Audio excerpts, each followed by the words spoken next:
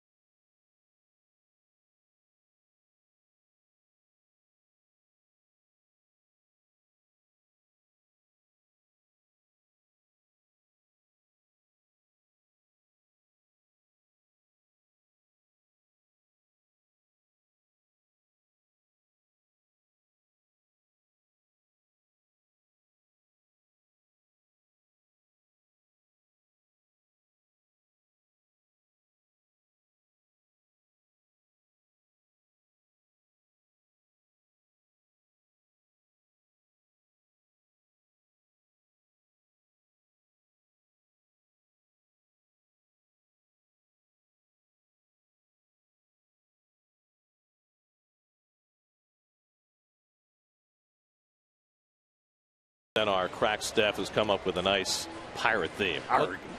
David Wright should be back probably later tonight, having the MRI this afternoon.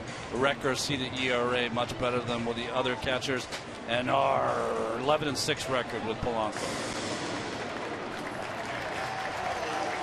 Check out the starting lineup for the Mets, brought to you by Toyota. Let's go places. Pitcher in the 8-hole, which has become something of a fashion for Terry Collins when he's got Nice on the mound. So Eric Young gets the start in the 9-hole. Eric Campbell again subs for David Wright. Kirk Neuenhuis gets the start in center field, with Juan Lagares getting the day off after playing the first 2 days off the disabled list. Well, Garrett Cole was 10-7 last year after being brought up for 19 starts. 6-3 this year with 12 starts, and he is outstanding. See his numbers so far. He doesn't walk many. He'll give up hits per innings. He doesn't strike out as many you'd think for a guy who throws as hard as Garrett. Look at the defense, brought to you by Geico. 15 minutes could save you 15% or more on car insurance. Harrison, the hero last night in left field. McCutchen, Polanco in right. Alvarez, Mercer, Walker, and Gabby Sanchez over Ike Davis because of Nice throwing. And Chris Stewart getting the start. He's caught Garrett Cole 4 times this year. This will be his 5th. It's a warm, humid day in Pittsburgh. Temperature right around 87 degrees as we approach game time. Shadows will be an issue later in the game with the 4 o'clock start if the sun stays out, which it is supposed to. Something to be dealt with later. Well, we mentioned it at the top of the broadcast. The Mets are wearing the uniforms of the Brooklyn Royal Giants. Now, they were not one of the more prominent Negro League teams in New York. Those were the New York Black Yankees and the New York Cubans, who played in the Negro American League and the Negro National League. But the New York Royal Giants were an independent team founded in 1905, and before the more established Negro leagues were formulated, they were a more preeminent team back in the 19aughts and the 19-teens. Well, Smokey Joe Williams is a guy that's in the Hall of Fame, just an amazing pitcher. Cannonball Dick Redding. Here's the wonderful pictures in the day of the Royal Giants. You know, they tended to play some of their games at Dexter Park in Queens, so didn't always play their games in Brooklyn. And Curtis Granderson. It's a very blue uniform, I have to say. I mean, that's about as much blue as you can ever put in one uniform combination. Blue jerseys, blue pants, blue socks. Garrett Cole's first pitch to Curtis Granderson is pulled foul, and we're underway. Granderson 0 for 8 in this series, came in red hot, but has cooled a bit here in Pittsburgh. He did hit 2 balls to the fence in center field in last night's game, both of which were caught by Andrew McCutchen. One play better than the other.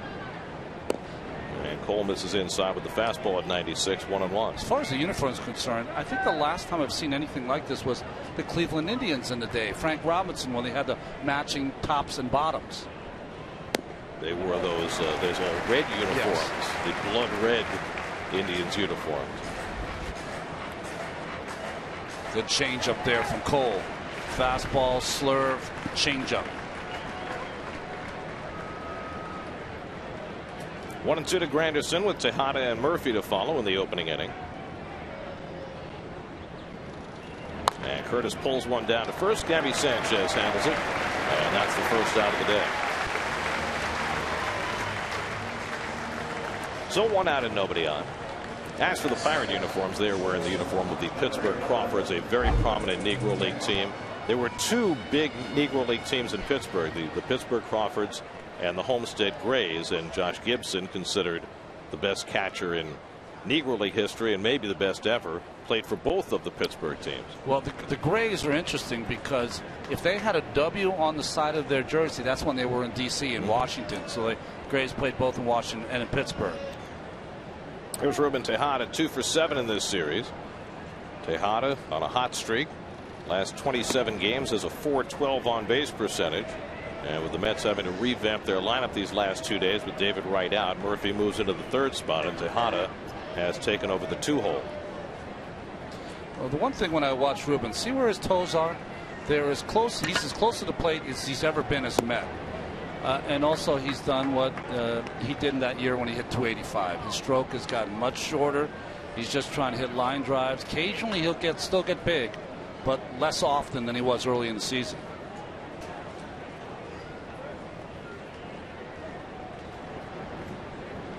I mean, that's as close to the plate as you're going to get anybody in today's game. So you would think that a pitcher looking at that, would want to rush the ball inside on. But that's where Tejada really wants it, because the third baseman usually plays in or off the line, and he wants to pull something down the third base line. And he does pull one through the hole, a base hit for Tejada. So Rubin continues to stroke it well, and the Mets have the first base runner of the day. They continue to play him in with the third baseman. So this pitch is really down middle, and he does exactly what you're supposed to do. Hit it hard on the ground, maybe find a hole. Playing him in, the third baseman Alvarez, no chance to get that in the hole. So 1 out and 1 on. Now Daniel Murphy. Murphy 3 for 9 in this series, continues to lead the National League in base hits with 97. Today is it's hump day in the Major League Baseball season for the Mets. Game number 81 today. So the Mets will have played half their schedule after today, which makes it really easy to look at how a player has performed and project a full season's worth of statistics. Yeah, double it up, right? So Murphy at 97 hits. Gets 3 today. He'll be right on the pace for 200. I think he'd like that. Yes, he would. Tejada at first with 1 out. And Murphy pulls one down the line. Foul. This Garrett Cole, and I usually don't say this because Tejada doesn't have great speed. He takes forever to deliver the ball to home plate. So you can, at any time, with anyone on the field other than maybe Lucas or others, steal a base. Well, the numbers will bear that out. Cole's given up 15 stolen bases this year in 17 tries. Only 2 pitchers in the majors have given him more steals than he has. And remember, he hasn't pitched in more than 3 weeks. Murphy fouls back the 98-mile-an-hour fastball. Notice that Murph's helmet keeps coming off. He's a little bigger swing for the Murph here in the 3-hole. Either that or a bigger helmet. Maybe he's got Bartolo's helmet on.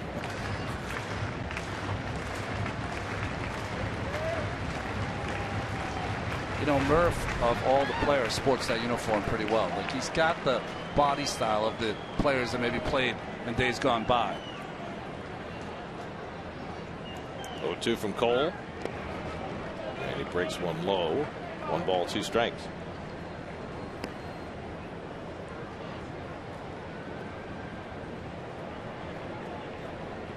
Lucas Duda waiting on deck.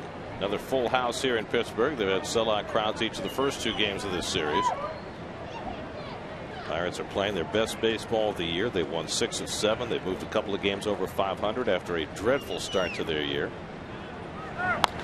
Murphy lifts one into shallow center, and McCutchen comes on to call and puts it away. 2 out. McCutchen's going with the flipping the lid up. But then he's got like the white Oakleys to go with it, so he's old and new. Oh, is flipping the brim of the hat up? Is that just a styling thing? It's absolutely not cool on everybody in baseball except him. He can pull it off, man. Or just about anything else he wants. That's right. When you're the MVP, he set the trends. That's right. So here's Duda, and the Pirates put the full shift on against him. Lucas 2 for 8 in the series, a homer and 3 RBIs. Had the only 2 RBIs for the Mets last night. A 4th inning single that played at a pair, and then the Mets did not score for the final 7 innings in what turned out to be an 11-inning loss. So Duda with 8 RBIs in his last 5 games, 3 home runs in those last 5 games, and he lines one into center field, and he's got a base hit. Tejada pulls in at second, and so the Mets have 2 men aboard here against Cole in the first. Again, just like his RBI situation yesterday, aggressive on that first pitch. That was a good fastball by Cole, but Duda's so strong, even hitting off the end of the bat, he got a line drive to center field.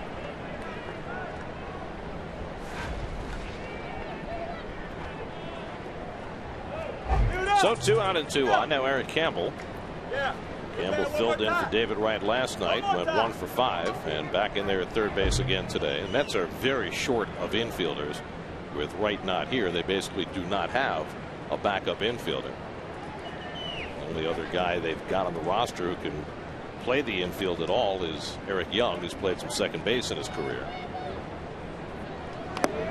Campbell takes the low and away, ball 1. So depending on what the news is going to be on Wright, the Mets will probably have to make some kind of move unless he's ready to play in the next day or two. You just can't play that shorthanded on the infield. It really constricts what Terry Collins can do. Campbell shoots one foul, 1-1. So you're telling me that Eric Campbell, if he starts a ball game, cannot come out of the ball game? Well, the only way he could come out, you could move Murphy to third and play Eric Young at second.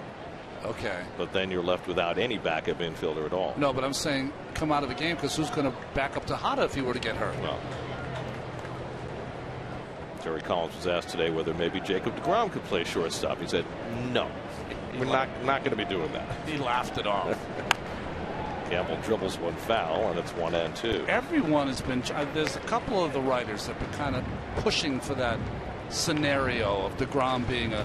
I don't know if they know that the level of playing shortstop in this league and college ball is light years. I mean, light years. You think? Yeah. So. Yeah, everybody was a shortstop at some time in their life. Come on. If you're playing in the big leagues, you probably were a shortstop in Little League and Babe Ruth League or somewhere along the way. 1-2 to Campbell with 2 out and 2 on. And Eric hits the curveball over the bag. That's a fair ball going down the line. Tejada will score. Duda racing for third as Harrison gets to it. Pulling into second with an RBI double is Eric Campbell, and the Mets jump out to a 1-0 lead. They've started the towels early here. Nice job by Eric Campbell. He stays back on the slider that Cole leaves in the middle of the plate. 2 beautifully directed hits so far. Tejada's ground ball to the left of Alvarez and the ground ball by Campbell to his right. First run of the game brought to you by the New York Lottery. Hey, you never know. 6th double, 8th RBI for Campbell, and the Mets jump out to an early lead.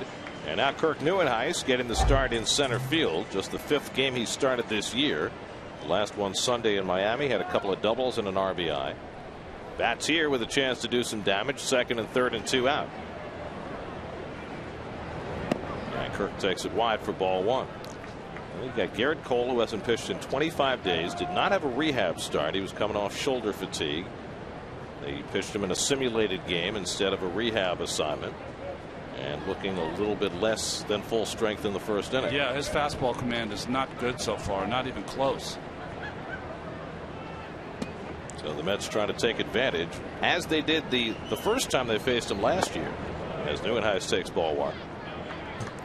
Last year, the Mets faced Cole here in July, and they got 3 runs off him in the first inning.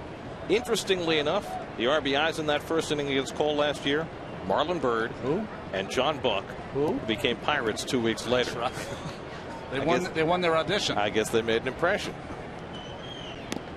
Off speed pitch, swung and missed. 2-1. This is where you want Kirk Neuenhuis. Pretty big swing here. 2-0. Trying to hit the ball for a double or out of the ballpark. All you need is a base hit here. Huge base hit. Neuenhuis, since his latest recall, 4 for 8 with 3 doubles. So he's been swinging it well. And he fouls back the fastball. 2-2.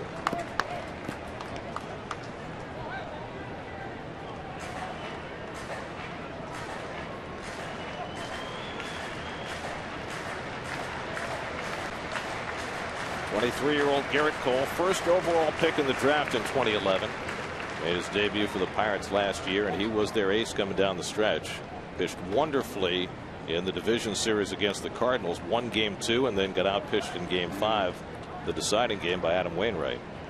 But he was terrific in both of those postseason outings, and he wants a conversation here with Chris Stewart. He and Stewart, I said, this is their 5th time working together. Storied collegiate career at UCLA.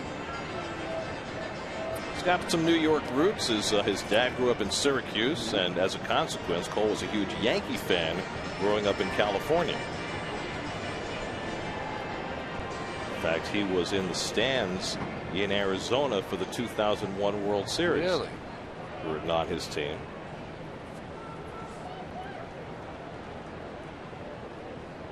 Two and 2 to Neuenhuis with 2 in scoring position. And Kirk wastes that fastball away. Anthony Recker would be next. Now, baseball players are superstitious. If the Mets have a great day today, break out the Royal Giants again. Wow, it's a tough call. I'm not sure you want Bartolo Colon in that uniform tomorrow. Might be a problem. That goes to the backstop, bounds away. Duda will come in to score. And it's 2-0 New York. A very wild pitch, careening off the backstop all the way out to first base. That's a cross-up right there. He was waiting for a changeup or slider, and he got the express. Watch, he's waiting for it. Watch it just sail over his head. Never even made a move for it. Just a cross-up between the catcher and the pitcher. Duda hesitated off the hard bounce, didn't know where it was going to go, but once he saw it bounding toward Gabby Sanchez at first base, he was able to walk on in. Yeah, and Campbell had to wait until Duda proceeded. So 2 runs are home. Campbell at third with 2 out. 3-2 the count to Neuenhuis with Recker on deck. And Kirk pulls one into right field for a base hit. That'll plate Campbell with the 3rd run of the inning. And it's 3-0 New York. Neuenhuis continues to take advantage of his opportunities. 5 for 9 since his recall. And just as they did last year, the Mets have hung a 3 spot on Cole in the 1st inning. Well, nice swing here from Neuenhuis. Fastball away, able to rip it into right field. 2 out hits, good base running, good at bats here against the ace of the Pittsburgh Pirates. Ray Searage, the pitching coach, going to go out for a conversation with Cole. Ronnie, what do you see with Neuenhuis? There's something different in his swing. His swing is more compact. It's quicker. When I saw the matchup today, if you were asking about Kirk Neuenhuis 2 years ago, I'd say there's no way he could face a guy like Cole because he could not catch up to anything over 93 or 94 miles an hour. Now, routinely, he has that footstep that he does a lot quicker, gets that, used to have a higher leg kick, and very much quicker to the ball. You know, he put a lot of hard work down there in the minor leagues, and it looks like it's paying off. Worked with George Greer, the AAA pitching coach, to try and shorten up that swing and getting the dividends here at the big league level. So here's Recker, the 7th man up in the inning. And Anthony drives one to deep left center field, but this will be playable for McCutchen back in that deep gap, and that retires the side. But the Mets put up 3 runs in the opening inning, all coming in after 2 are out. And they put a hurting on Cole early. It's belong to Nice now.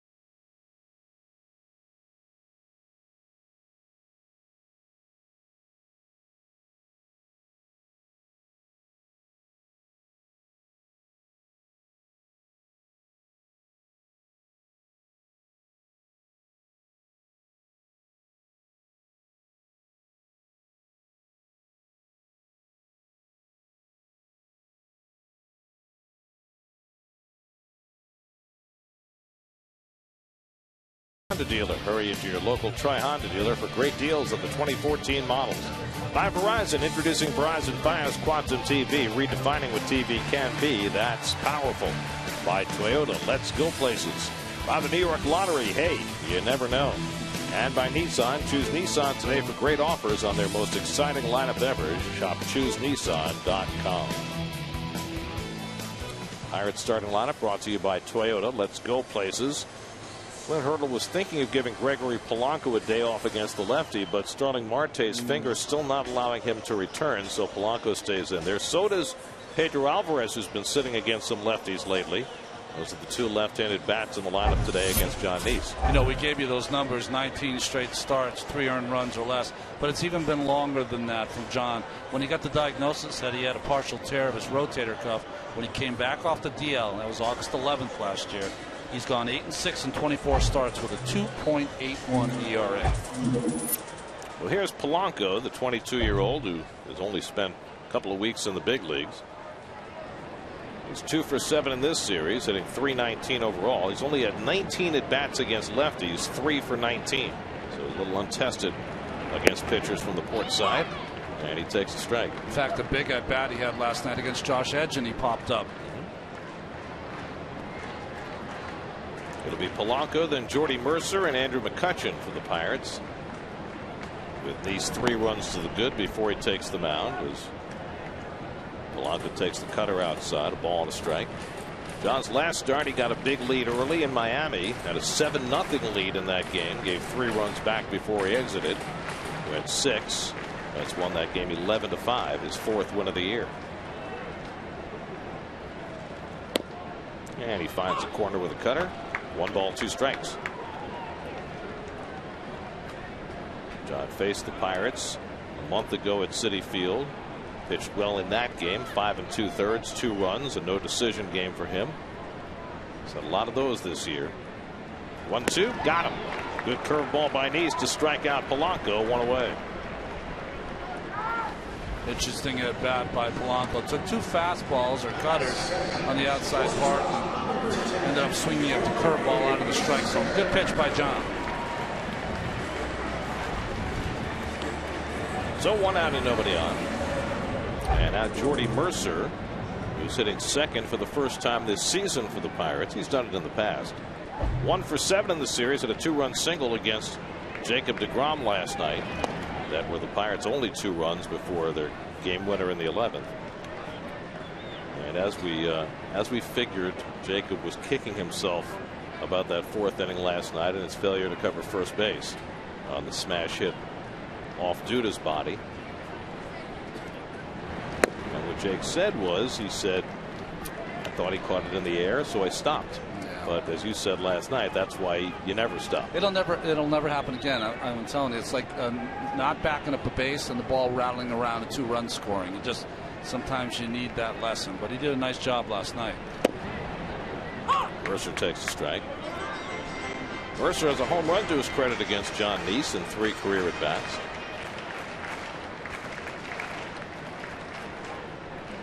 I like the Pittsburgh Crawfords uniform. They're nice. Yeah. Nice clean look. It's a good changeup by Neese, which has become a much more important pitch for him recently. If you want to know what the Crawfords means, got to be the only team I know that was named after a nightclub and a bar that was in the Hills section here in Pittsburgh, the Crawford Grill. 2-2. Pulled foul. Well, at least they knew where they were going after the game. That's yeah.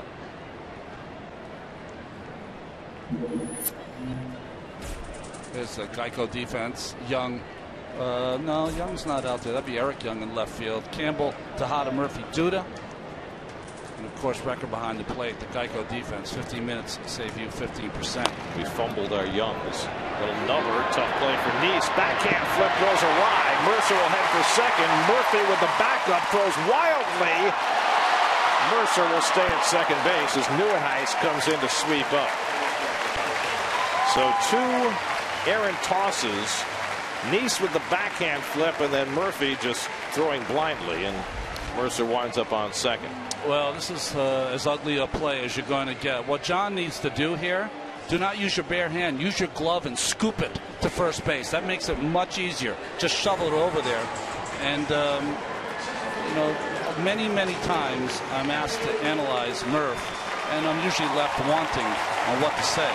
Got to eat this one. I mean, he had no chance to make connection, and fortunately Neuenhuis got in position to back it up. Otherwise, Mercer's at third. But you always have to appreciate the hustle to get over there. It's just the decision after that's not good. So it'll be scored a base hit for Mercer, and then an error on Neese, allowing him to get to second. Murphy gets off scot-free. Here's McCutchen with a runner at second and 1 out. McCutchen 2 for 7 in the series. He's having a bang-up month of June. 8 of his 12 home runs have come this month. And Neese runs one inside for ball 1. The reigning National League MVP, 4th in the National League in hitting, 5th in RBIs, 5th in doubles, 2nd in on-base percentage, 5th in slugging, 1st in walks. He's having another one of those years, maybe better statistically than last year. Murphy plays the roller and throws out McCutchen, 2 out as Mercer moves to third.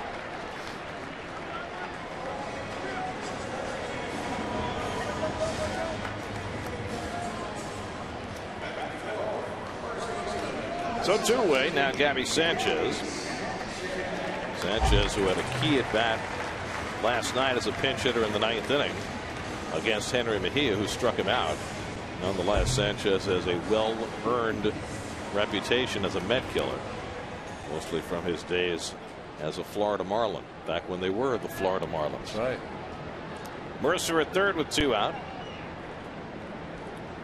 Gabby now a part-time player, hitting at .248, and takes the curveball for ball 1.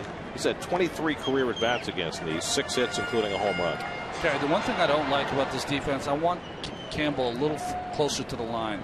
A lot of cutters to Sanchez. He's going to tend to pull it more. I like where Tejada is. He's over, and so is Murph.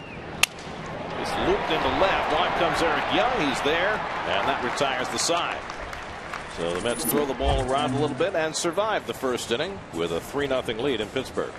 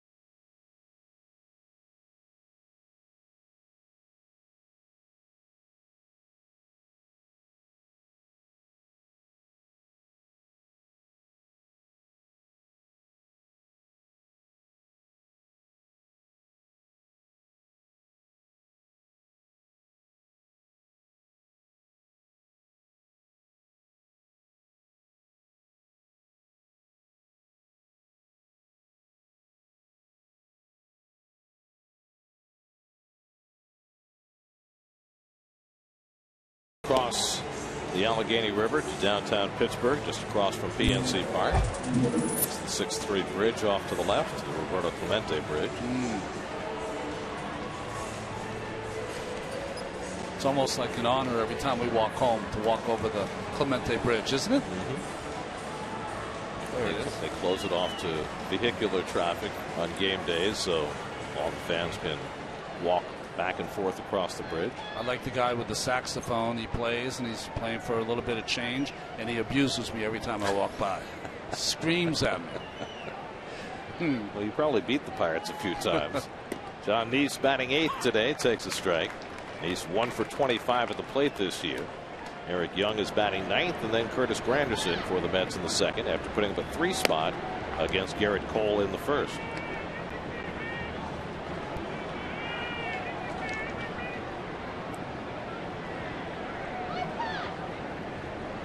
We were talking last night about the fact that the Pirates were going to have to make a difficult decision on who to excise to make room for Cole off the disabled list, and they decided to send down last night's starter Brandon Compton, despite the fact that he pitched awfully well. And Neese is down on strikes. That's the first strikeout for Cole. They had 2 great starts, right? In the first 2 games of the series, Worley went 7, Compton went 7. Well, Worley was out of options, so they didn't send him down. Jeff Locke was the other consideration, but right now he's the only lefty in their rotation, so they kept him around and sent out Compton, who I'm sure will be back. Everyone's got their hat on a little sideways. There's Worley on the right. Well, here's Eric Young batting 9th. Eric had been playing every day after coming off the disabled list with a hamstring injury. Then while Lagares got back, the Mets outfield got more crowded, and EY hasn't played the last couple of days. This would be a great day for him because of what we mentioned earlier, Cole's inability to hold runners on. If he can get on base, it may be a big stolen base day for him.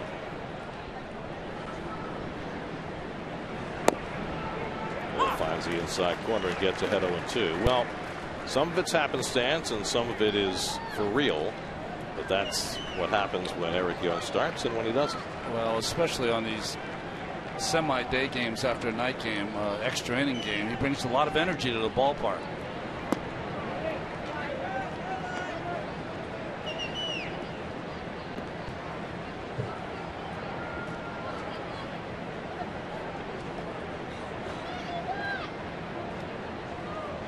Cole ahead on Young 1-2. The breaking ball misses wide. 2-2. Cole's last start was 25 days ago. He went 5 2/3 in San Diego. Won the game, and then they shut him down with what they called shoulder fatigue. There's 3-2 to Young, and I'm wondering, is that a euphemism for something? Is that them just trying to limit his innings? What do you think that's all about? Limit his innings. I think they have some numbers now that organizations are using that they are starting to shut young pitchers down in the middle of the season so they can have them for the end of the season. 3-2 to EY, and he yanks one foul. You know, they did it last year with Michael Walker when he was in Memphis. They skipped a couple of his starts, so he'd have a couple at the end of the season. Basically, everybody's trying to avoid Strasburg syndrome, where you have to shut down your ace before you get to the postseason. That being said, Strasburg's never been the same since they shut him down. Neither of the Nationals. 3-2, and Young pulls one foul. By the way, we have determined why the saxophone player gives you grief every time you cross the bridge. Lifetime 11-6, 2.87 against the Pirates. He does. He airs me out. I'll feel better now when he airs me out. There were times when the Pirates in the late 80s were trying to get good, but hadn't gotten there yet, where you guys just dominated them. I think won 17 of 18 one year. Yeah. That's outside, ball 4. Cole wanted the call, didn't get it, and Eric Young is aboard, and now Cole has a problem on his hands. Well, close pitch. I think a good call by Bassner there. Stewart tries to sneak it back in there in the strike zone.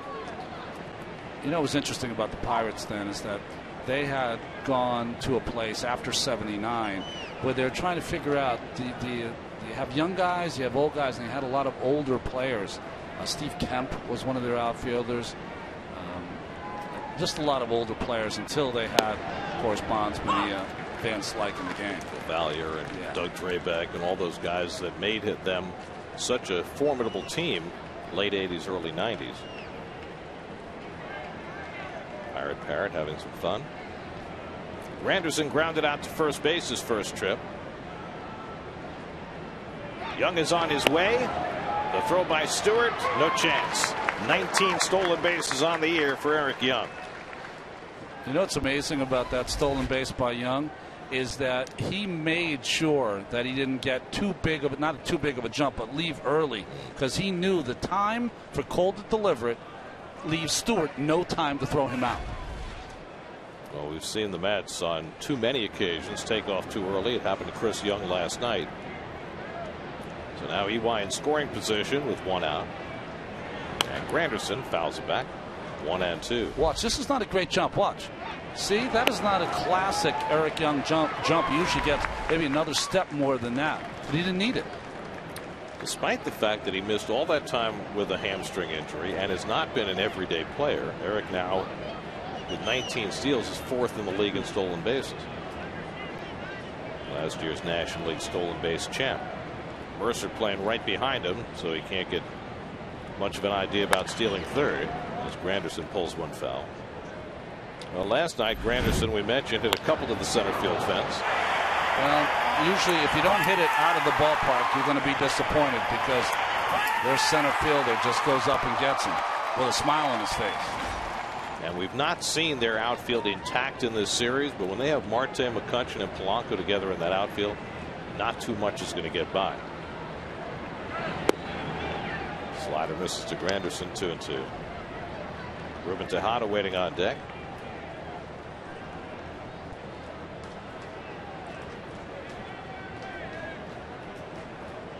Mercer playing right there so that Young can't get much of a lead.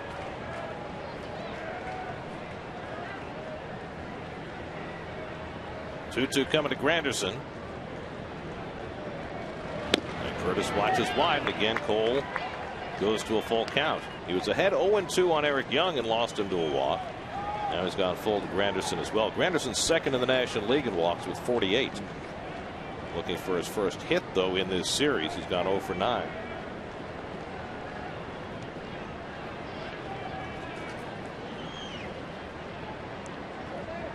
3-2. And he walked him. Second walk of the inning. So Cole, who generally does not walk many, clearly out of sorts in his first start back from the disabled list. Out of sorts, frustrated, agitated. You know what's interesting about Curtis Granderson is that when he was brought here, it was with the intention of batting behind David, protecting him because he had great power. But what was forgotten, well, I'm sure it wasn't forgotten, is that he had some of his greatest years, even in the power department, batting first or second in the lineup. So I like him at the top of the lineup, not down the lineup. He's a big on-base guy, so he sets the table. Well, he spent most of his tenure in Detroit as a leadoff man. And then batted behind Jeter when he scored, I think, 136 or 139 runs that one year. So now two aboard for Tejada, who pulled a base hit through the hole into left to get the Mets started in the opening inning. Tejada now 3 for 8 in this series, batting here with 2 on and 1 out. And Ruben lays off the slider. And that's been a big part of these first 2 innings for the Mets. They have not offered at Cole's breaking stuff. Well, with Granderson on first and not being held on, which you wouldn't be, he's got, 10, 20-foot lead, 15-foot lead. You could have a double steal here.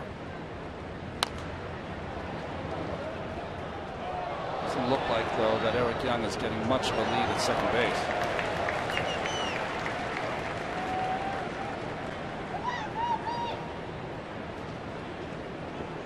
Well, they've got Walker watching Young at second base, but not nearly as close as Mercer was in the previous at bat. I mean, there's Granderson. He just gets in a position to just watch Eric, and if he takes off, he's going. They got Sanchez so far off the line, and there they go. And Tejada swinging, fouls it off. Well, it would have been an easy double steal. They both got huge jumps. You can't fault Tejada there, though. It's 1-1. You got to pitch to hit. You got to swing the bat. But you're right. Huge jump. Young leaves first. Granderson follows. I mean, Granderson doesn't even have to get a jump because of where Gabby Sanchez is playing. He can get so far off in his initial lead. Just get off as far as Sanchez is. That's the key. Maybe further. Gabby doesn't run that well.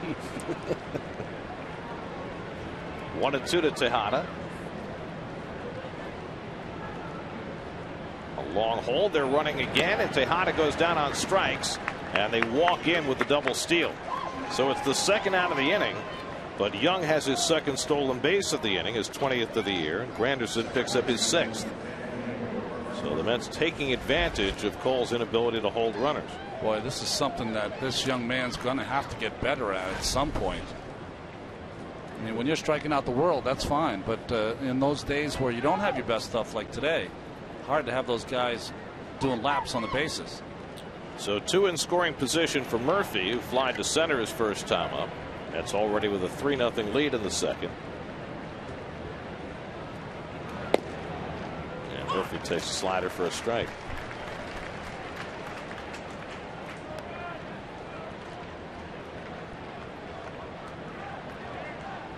.50 pitches already for Cole, with 2 out in the second inning. And Murphy has to move his feet. 98 from Cole, 1-1. Well, that's where he sat for most of last season when he won 10 ball games. But he doesn't have that arm strength early in the game today. This year, his average fastball velocity has been 95.6, which is not bad at all. Lucas Duda waiting on deck. 1-1 coming to Murphy. And he lines it over short. That's a base hit, and that'll bring in 2. Young is in. Granderson right behind him. Daniel Murphy with a 2-run single, and it's 5-0 New York. Well, we saw Murphy in last night's ball game have the same kind of hit. A little backdoor slider, not trying to do too much, just taking it over the shortstop's head. How many times have you heard Keith Hernandez talk about that swing right there? Perfectly executed by the Murph. Head down, almost like he's lowering himself to get down to that baseball. Well, it's helped Murph have so far the best offensive season of his career. His 98th hit. He now has 32 runs batted in. Here's Duda with Murphy at first and 2 out. And certainly wouldn't be unexpected for Murph to try and steal one. He tried with Duda at the plate in the 10th inning yesterday. That didn't go so well. But now with Cole really struggling to keep anybody close, he might try it again.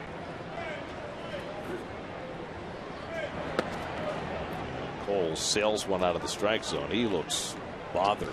Yeah, my feeling here with Murph is that you've got 5 runs on the board. Duda is hot. Cole is struggling. Stay there. Let him hit the baseball. That's with 5 runs and 5 hits in these first 2 innings.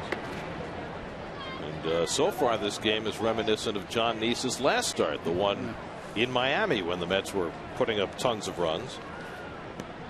And we'll get another visit from the pitching coach Ray Searage. In that game the Mets faced the New Jersey native Anthony DeSclafani and put up 7 runs in the first 4 innings. You know, his body language is not good.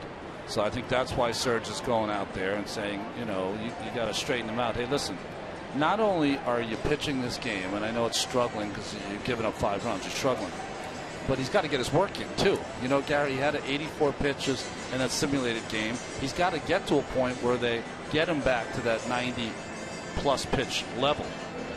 Well, they might get there very early in this game the way it's going. But the other thing is they don't want to have to go to the bullpen in the 2nd or 3rd inning. They've got Edison Volquez going tomorrow. He's not a guy who pitches deep into games. So it's a team thing as well. 2-0 to Duda, who had a base hit and scored a run in the first. And that's wide for ball 3. Eric Campbell, who drove in the first Med run, is waiting on deck. 26 pitches in the first inning, 29 already in the second inning for Garrett Cole. And Duda takes a strike, 3-1.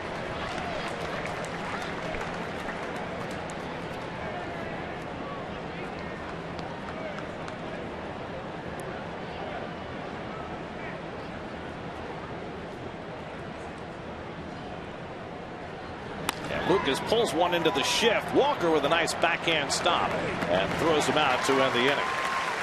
But the Mets get a couple of walks, steal 3 bases, and Daniel Murphy cashes them in with a Murphy hit right over the shortstop's head to drive in 2. And the Mets 5 runs to the good in the second inning.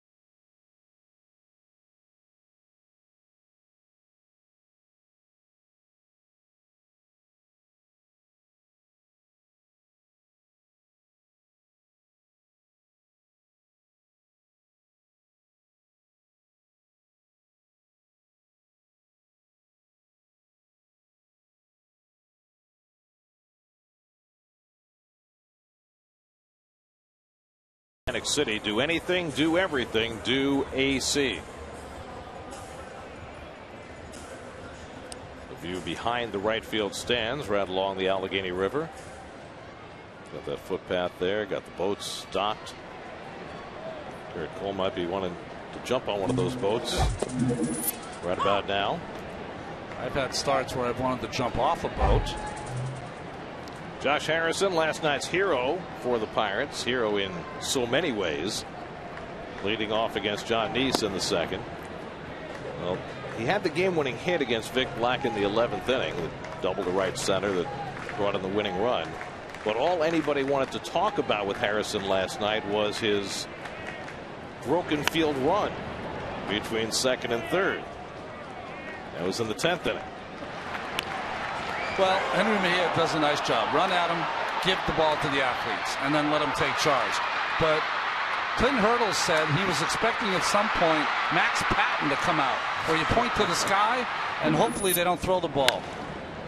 Now, what fascinates me, talking to Terry Collins today, apparently the umpires told him that the reason Harrison was not called for running out of the baseline when he came out of the infield grass is because nobody attempted to tag him. Well, look at this. Tejada's trying to tag him, and he goes out of the infield grass well out of the baseline to get out of the way as he strikes out here. So that makes absolutely no sense. And Scott Barry, the second base ump, is looking right at it. I mean, what else do you listen? Whatever they were trying to cover up, it didn't work. It was Watergate. I mean, there was just an obvious call that was missed. Happens. And what a great job by Mejia. Right. Well, he did a great job. Second and third and nobody out after that non-call. And he got 2 strikeouts and a fly ball. None bigger than the one he got on Neil Walker for the first out. I mean, he was the biggest threat coming up after that play, and Mejia got him. Remember, folks, like let's say a double is hit and you round first, you can end up like almost at second base as you're making the turn. So there are times that you're going to be out of kind of the base line, which I would equate to the straight line between first and second and third, whatever. But you can't go out of the baseline to avoid a tag more than 3 feet, and that's the key language. And that was the contention of the umpires, that he left the baseline, but it wasn't to avoid a tag because he said nobody tried to tag him. But clearly that wasn't true, as we just showed on the replay. Tejada did try to tag him, which is why he went out of the baseline. So it was just a bad call. Yeah, they asked Josh Harrison where did he get that from his football days. He said, no, when I was a kid and they had the fire drills, it was stop, drop, and roll. Exactly. I thought that was great. Here's Pedro Alvarez with 2 out. Alvarez has not been starting every game against left-handers this year. He's hitting just .216 against southpaws, but he's had a great series. He's 4 for 5. He's been on base his last 6 plate appearances. And so Clint Hurdle rolling with the New York product, and he fouls one at the plate, and it's 0-2. In fact, he's 8 for 14 now against the Mets this year. That one caught Recker, I think, on the right hand. Could be wrong, but he'll walk it off here. See his right hand near his foot? Oh boy, it hit him right on his thumb. Folks, I can't even express to you how much that hurts. Now, catchers are taught to make sure that hand is out of play behind their back, behind their leg. Yes. Was that a bad spot that he shouldn't have had his hand in? That's a bad spot. He should have that like just behind his leg near his like Achilles or calf. I bet you he does it this time. He still leaves it hanging just a little bit out there. I mean, listen, it's tools of the trade. These catchers just have their way of doing it where they're most comfortable, and sometimes it leaves them open to a foul tip. But you can't get it more than this. Right on the thumb.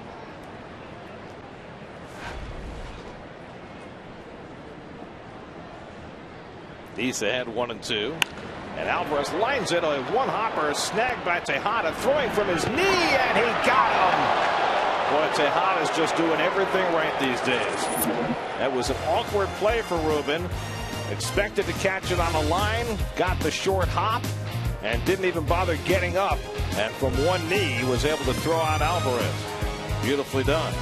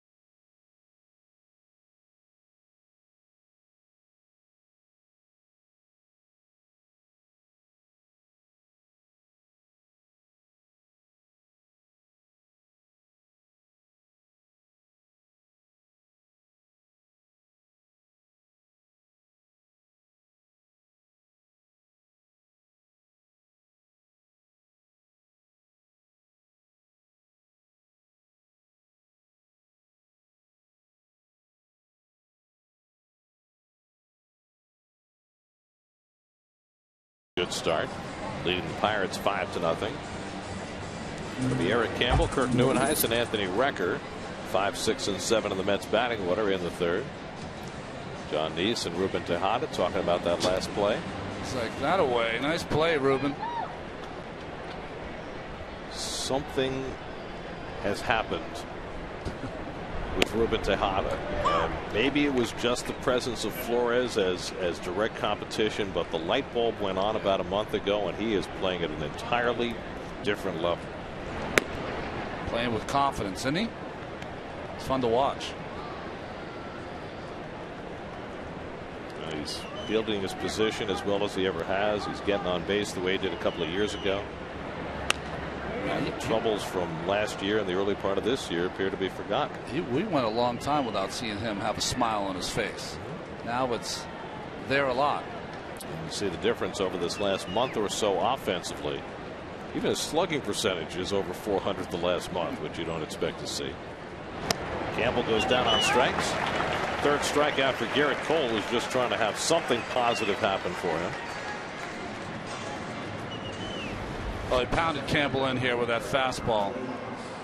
He's got great run to his fastball. Not sink, great run to his fastball. More movement than you'll see from a guy who throws this hard. What the scouts call arm side run. Yes, there you go.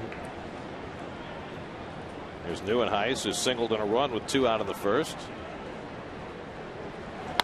And he skies one to center. Pretty well hit. Back goes McCutchen onto the warning track and has enough room to reel it in. Well, Neuenhuis just quality at bat after quality at bat. Came up a little short that time for the second out. Well, this ballpark, the one place it gives left-handed hitters a break is on the pull side. But anytime you hitting the ball to center or left center, it's an awfully big stadium. And it cost Neuenhuis here. There's no wind at all today. The flags are hanging limp.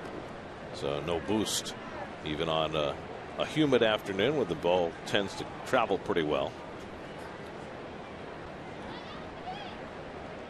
So 2 out and nobody on. Now Recker, who got whacked in the thumb by that foul ball in the last half inning, will have to try and grip it. Recker flied to center his first time up. And takes a fastball for a strike. One, Recker is pretty tough. And secondly, I don't think you really appreciate how big he is, but you get a better feel for it in this Royals Giants uniform. Kind of like a refrigerator with a batting helmet on. I mean, he's huge. Out to left field. Harrison back a few strides, battling the sun, and he lost it. Recker was not running hard. Now we'll have to try and get to second. Harrison's throw comes in too late. It's a double for Recker on a ball that Josh Harrison lost in the sun. He said to McCutchen, I never saw it. Well, that's pretty obvious. But you see Recker, just a sky ball to left field. He was disappointed that he didn't catch that one. He thought it was a pitch he should have hit out of the ballpark. And Harrison was lost the entire time. Never saw it. Tried to get in a position that maybe it will come out of the sun and never did. And you never want to be caught doing this ever, ever, ever. Just looks bad for your team and it looks bad for you. Unfortunately for Recker, he was able to beat the play at second base. Otherwise, it would have looked even worse. So it goes as Recker's 7th double of the year. We were talking the first 2 games of this series, which began in the twilight, about left field and center field being difficult, but here we are a little earlier in the day and left field came into play. So now Neese in the number 8 hole bats with a runner at second and 2 out. John struck out his first time up. Kind of a iffy thing because of the Recker hit. I mean, it should have been an out, but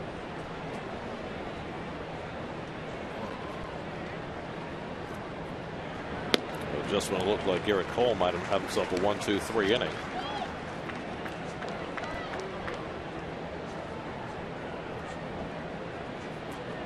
Mets didn't have an extra base hit in 11 innings last night. They've got their second double in this game. And Neese watches wide, 2-1. One thing about John, he doesn't go out of the strike zone. He's already drawn 4 walks this year. He does. He has a good sense of the strike zone for a hitting pitcher.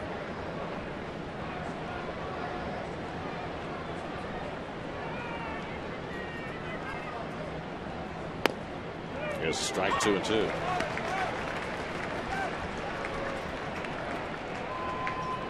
Eric Young, the number 9 hitter, hoping for a turn. Recker at second with 2 out.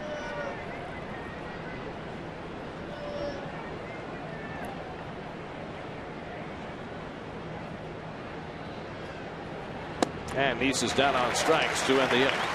4th strikeout with Garrett Cole. It works around that Sun-aided double.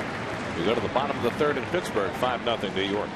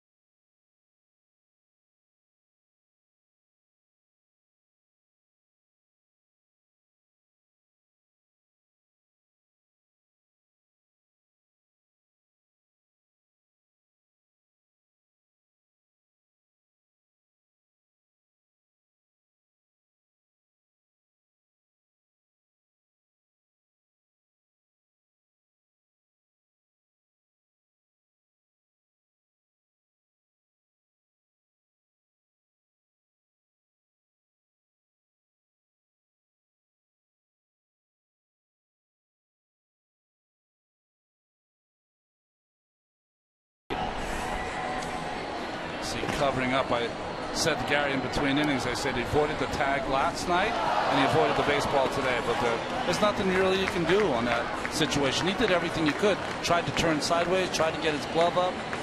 Well, you wonder also, I mean, Harrison is a guy who is a jack of all trades, more of an infielder than an outfielder, and you wonder whether lack of experience plays a role as well. Well, when I look at Harrison as a player, I say to myself, you want to get him in the lineup, not for his defense, for his offense. He's a good offensive player. So John Neese back to the mound for the bottom of the 3rd, working with a 5-run lead. A little late getting out there after making the final out. Tony Phillips was like that. You know, he could play all the positions, and he was very adequate at all the positions. Right. But his key is he could lead off for your team, and he was a great offensive player. Chris Stewart, the former Yankee, is the backup catcher these days for the Pirates, backing up Russell Martin, who started the first 2 games of the series. Stewart's now 32 years old with his 6th major league team, and takes ball 1 from Neese. Stewart in the lineup today because he is 8 for 17 against left-hand pitching this year, which is not the norm for him. It's off his foot. A couple of double headers going on today in the National League. Hot days for double headers. The Braves and Phillies are in the 9th. Braves are up 9-3 in the first of a doubleheader, and the Nats behind Gio Gonzalez beat the Cubs 3-0 in the first of their doubleheader. Any McCarthy catches today, or none that I'm aware of? A looper for Murphy to play, and Stewart retired 1 out. You can follow every Mets game with MLB.com at bat on your favorite mobile phone or tablet. Get live look-ins, instant replays, scores, stats, audio, free MLB.tv game of the day, and more. Download on the App Store or visit Mets.com today. Now, Garrett Cole is a pretty good hitting pitcher. 5 hits this year, 12 for his career, a lifetime .214 hitter. That puts you in the upper echelon. Here's a strike.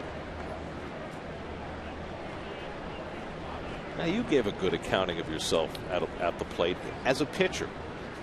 when you looked at your batting average, what did you consider to be a line of demarcation for what you considered a good pitcher's batting average? 175, I think, is the number. 175, 180. Anything above that is a pretty good hitting pitcher. Now that sounds kind of silly, right? Line to the right center, and Cole's got himself another hit, so he shows off his bona fides.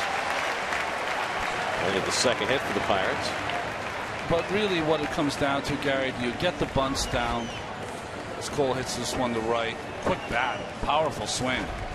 Do you make the pitcher work a little bit?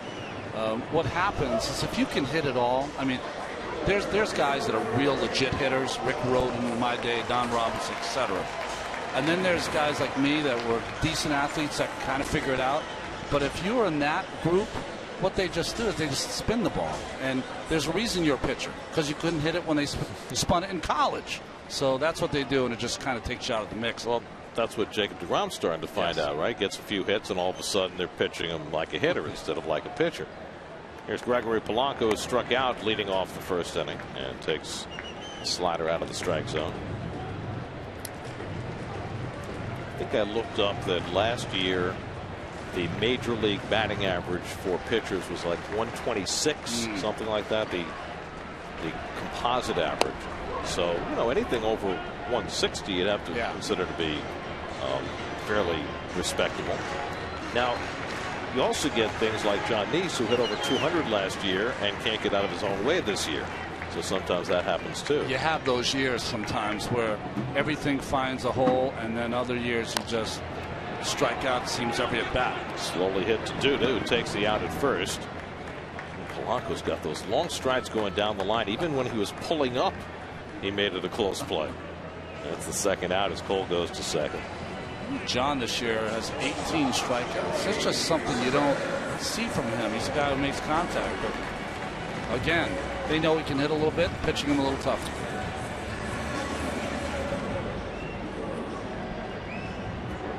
So 2 out, Cole at second, and now Jordy Mercer, who had that little number that went for an infield hit that Neese then threw away for an error in the first inning. Mercer got as far as third, but was stranded there. And the curveball in for a strike. John has not thrown a lot of curveballs early in this game. It's funny about him and his pitch selection, isn't it? It's like if he doesn't have a feel for it, he lets it go for a while. But sometimes it's a score too. He's got 5 runs, so maybe a little more aggressive, less curves. Popped up. Tejada shading his eyes. And stays with it to retire the side. A base hit and 1 left. We've played 3 in Pittsburgh on a warm afternoon. Mets 5, Pirates nothing.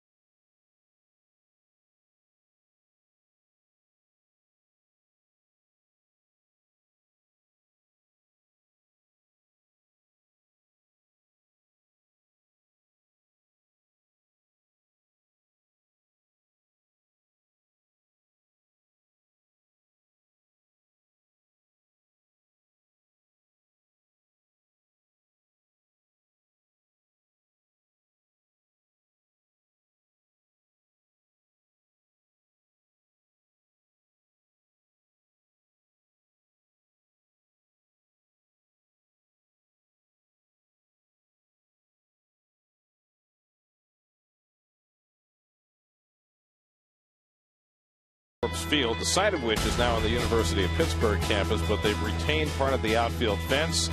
And there's a shot of some of the fans rooting during the 1960 World Series. That is the path of the left field wall over which Bill Mazeroski hit his series-winning home run in 1960. Pirates moved during the season in 1970, which was 44 years ago today. They moved to Three Rivers Stadium, which they played at until, well, through the 2000 season. Moved here to PNC Park in 2001. In fact, the Mets played the first ever game here at PNC Park. It was an exhibition game right before the 2001 season. Well, I was thinking to myself when we read that first sign, the first all steel and concrete facility, and I'm thinking to myself, why would it be here? Duh. It's Pittsburgh. Yeah, there was a little bit of steel lying around that they could use to build a ballpark. I mean, come on already.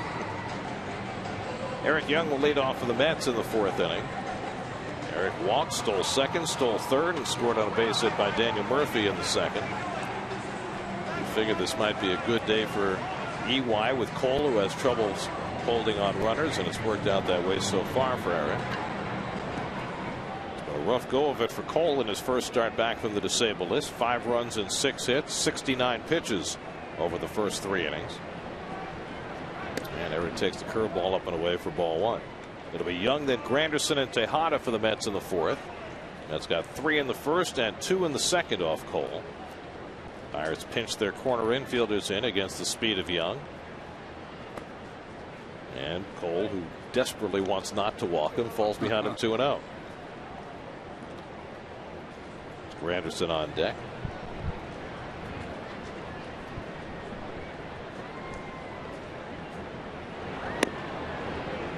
You've had this day that you never wanted to have if you're Garrett Cole, right? You were all amped up to come back from the DL, and you've had a rough first 3 innings. Grounded toward the hole, and Eric Young is aboard again.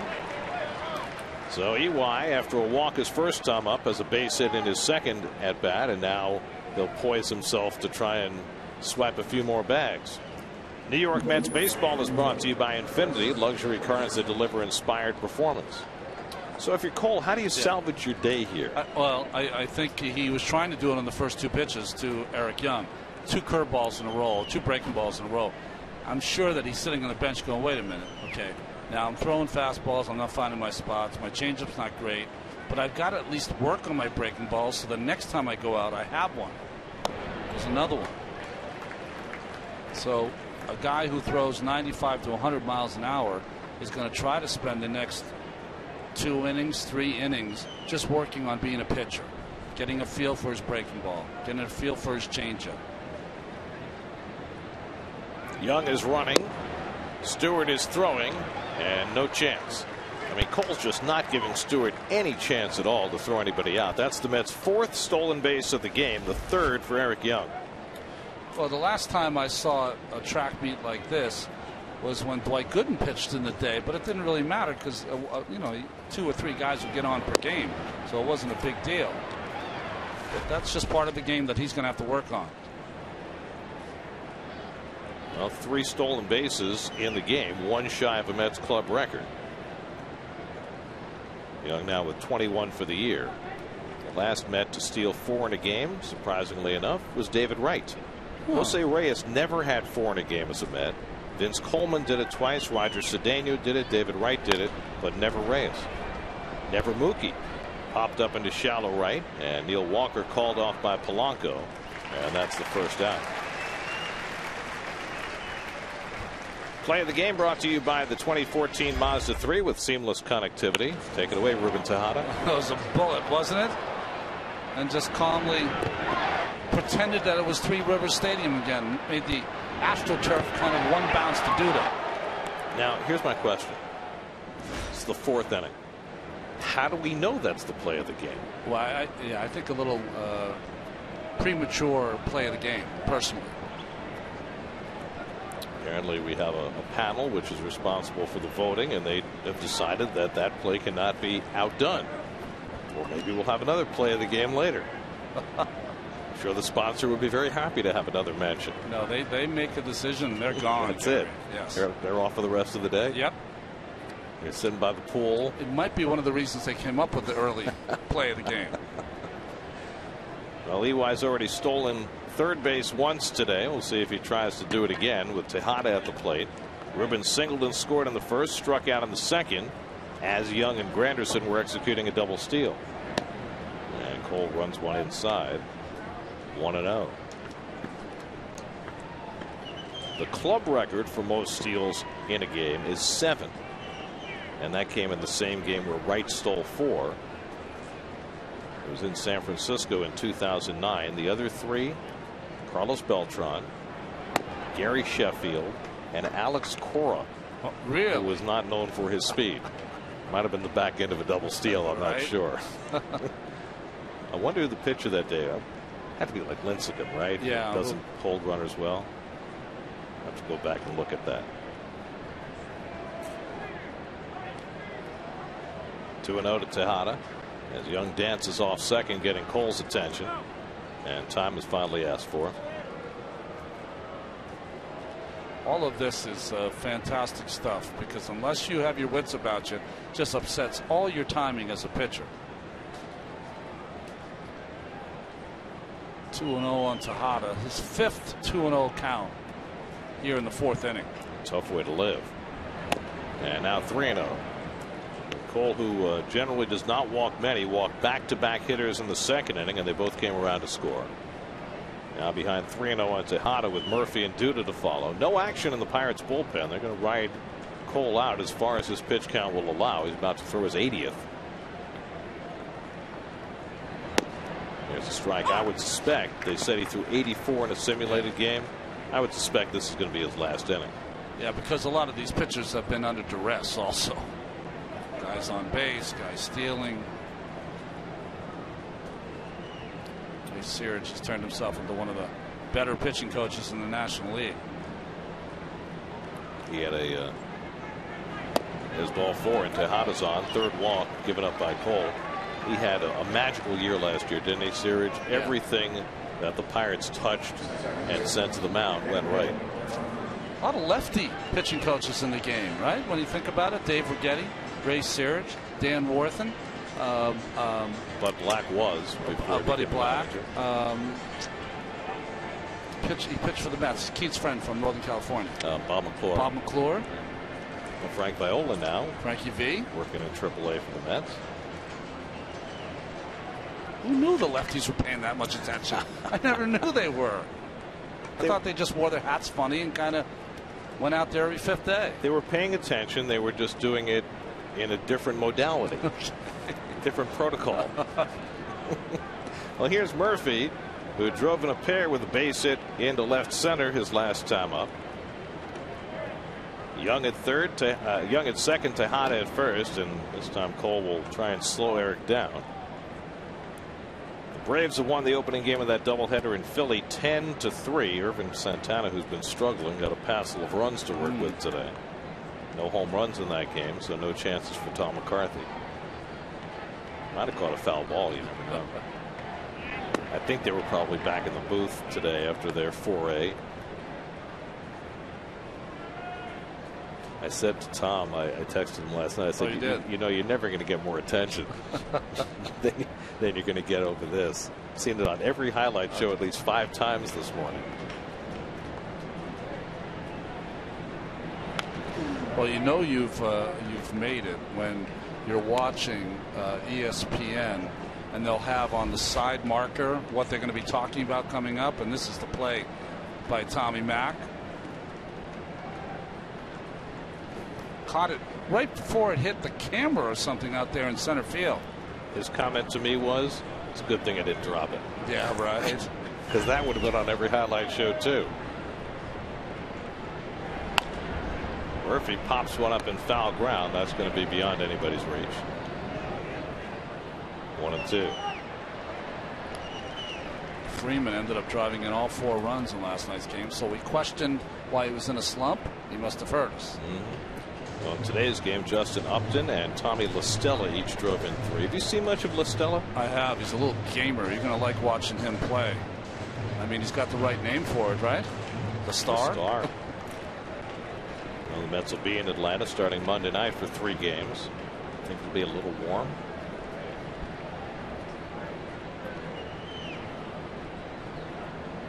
Cole ahead on Murphy, 1-2, and Daniel asks for time. Pirates get the bullpen cranking now. Right-hander Jean-Marc Gomez is up and getting ready. He's their long man from the right side. Made a start or two against the Mets. It's amazing how speed on the bases slows the game down. I remember the first time I ever heard that was the great Tim McCarver. The more speed you have on the bases, the slower the game goes, because you got to hold them close. Young again dancing off the bag and getting Cole's attention, and that slows it down even more, much to the dissatisfaction of Murph, who just wants his turn at bat. You know what's interesting is that Cole is looking at Young like he's not appreciating what Young is doing. One, the lead is not big enough. Two, hold runners on better. It's only the 4th inning. Exactly.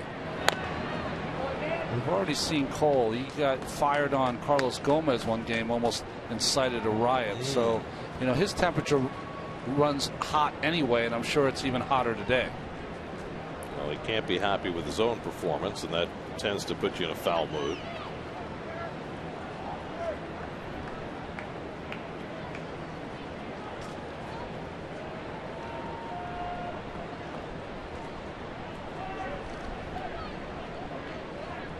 Another pickoff try, and Young is back. Well, teams wearing their Negro League tribute uniforms today.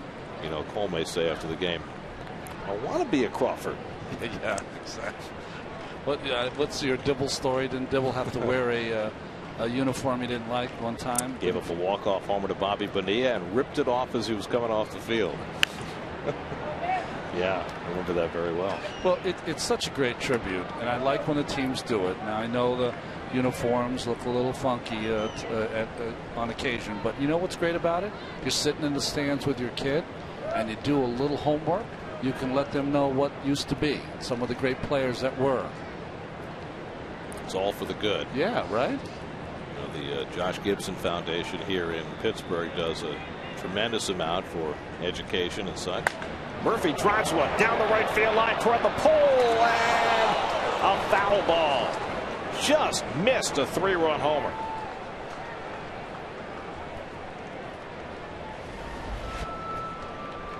Fastball in. Murph awfully quick,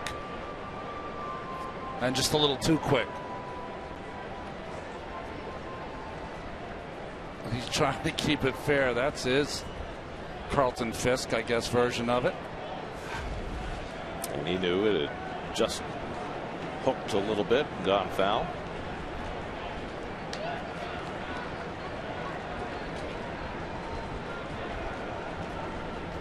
Eighth pitch of the at bat coming to Murphy, and Daniel watches low inside. 2-2. Cole still throwing hard, 97 miles an hour on that last pitch, his 88th of the game. You know, he'll learn as time goes on to read the bat. You know, we always talk about Greg Maddux did that better than anyone. If you throw a fastball into a hitter like Murphy, let's let the pitch come in here, and he turns on it and hits it foul, your best fastball in, that means that his bat is awfully quick. How do you counter that? You counter that with a good changeup or breaking ball. So that's how things that young pitchers have to learn as they go along. And he went with another fastball. Yeah, he's got a veteran catcher behind the plate, and Chris Stewart. Isn't he part of the equation too? Yes, but if Stewart might have put it down, he might have shook him off. This will be the 10th pitch of the at bat when Cole gets around to it. I just think that the game has just no rhythm for Cole. He doesn't feel any rhythm out there. None of his pitches he can command or control.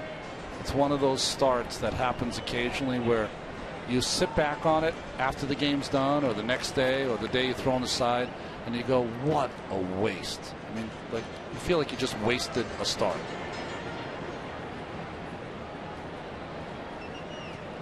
Young at second, Tejada at first. 2-2 to Murphy, and the changeup sits high, full count. Well, Murphy's had himself a an extended stay.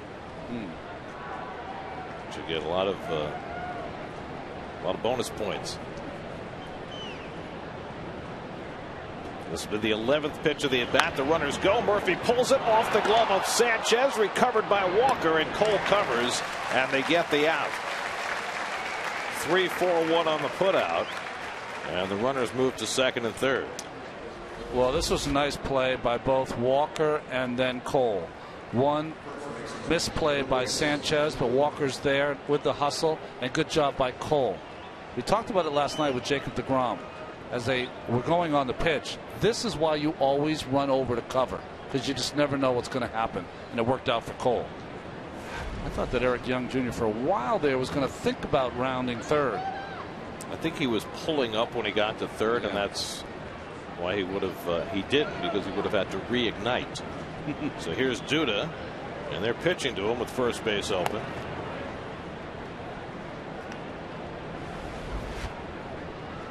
As soon as it's pulled, you just hustle over there, and he did. Good play. Duda's 1 for 2 today, and he skies one to center. Easy for McCutchen. And that retires the side. So Cole able to work out of trouble in the top of the fourth. 5-0 New York.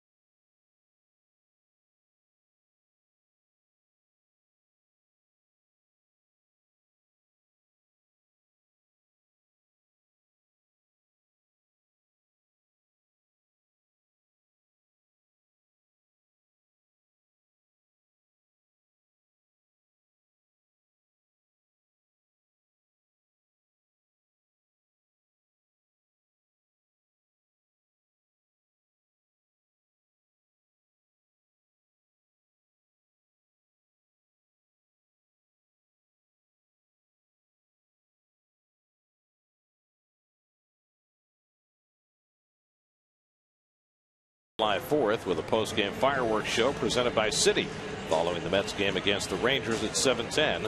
For tickets, visit Mets.com/fireworks. Who's Hot is brought to you by your local Ford dealer. For great deals on select vehicles, visit TriStateFord.com. And yes, the defending National League MVP is hot.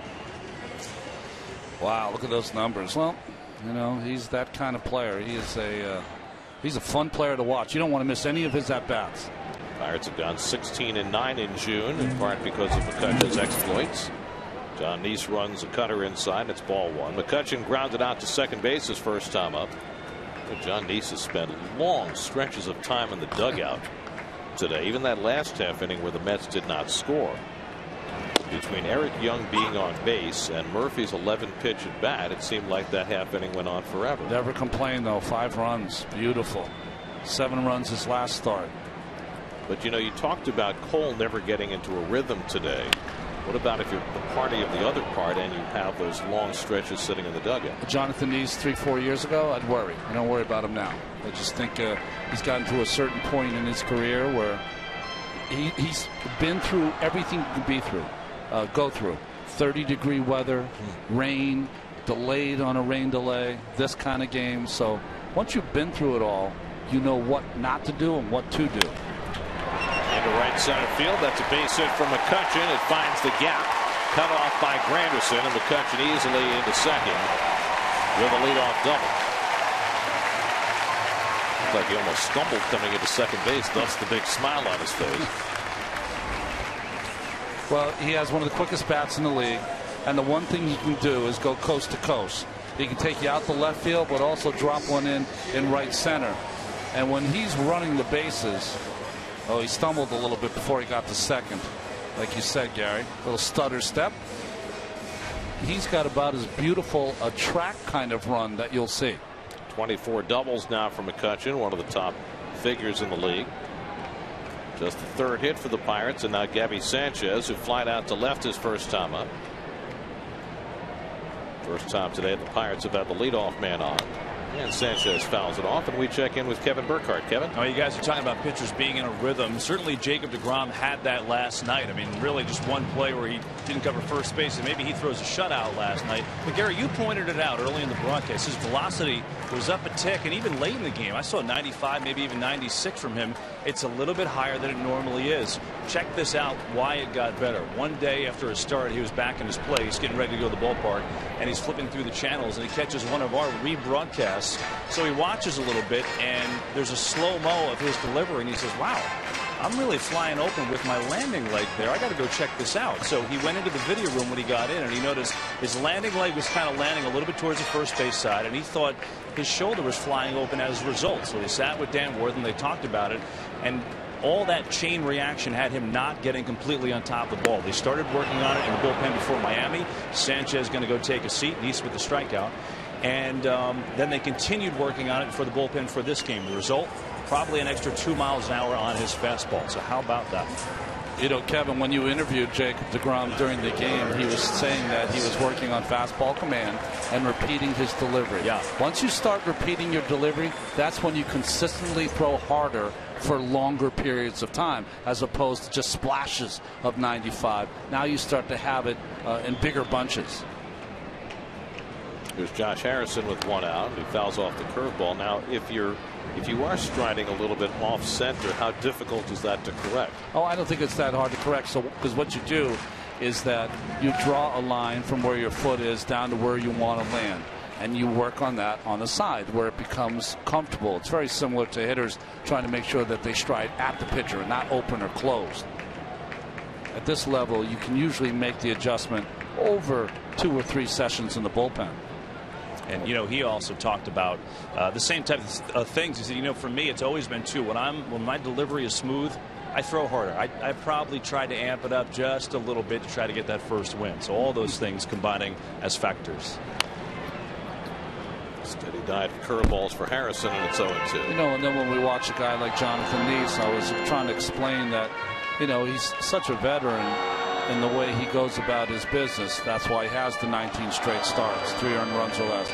But he's also doing something that the younger pitchers are going to learn, and that is that he's got a beautiful rhythm to the way he throws. He's got a beautiful way of releasing the ball without having maximum effort. Murphy to his right, tough play, bobbles it and has no play. And Harrison has himself an infield hit. Probably was not going to get Harrison even had he handled that cleanly, with the speed Josh Harrison has. Well, what made this play tough, you see Murphy up in the right-hand corner, is that he was holding McCutchen on 5-0. I don't know why. And then secondly, watch where he's going. He's going to his left when the ball is going to his right. You have to be stationary and in a ready position when the ball is hit. That's how you'll have your maximum coverage of an area. Well, we've seen that with Murph before. He tries to read the signs, which a middle infielder likes to do, to get an idea where the ball might be struck. But sometimes he gets himself moving when he shouldn't be. If you have all your momentum moving left, it just makes sense that you're not going to get over to the right as quickly. So now first and third and one out. Neil Walker the batter, and he fires the cutter inside. Walker grounded out to third base his first time up. So John finding his first real trouble of the afternoon. Worked around a runner in scoring position in the first as well as the third, but now first and third and one out.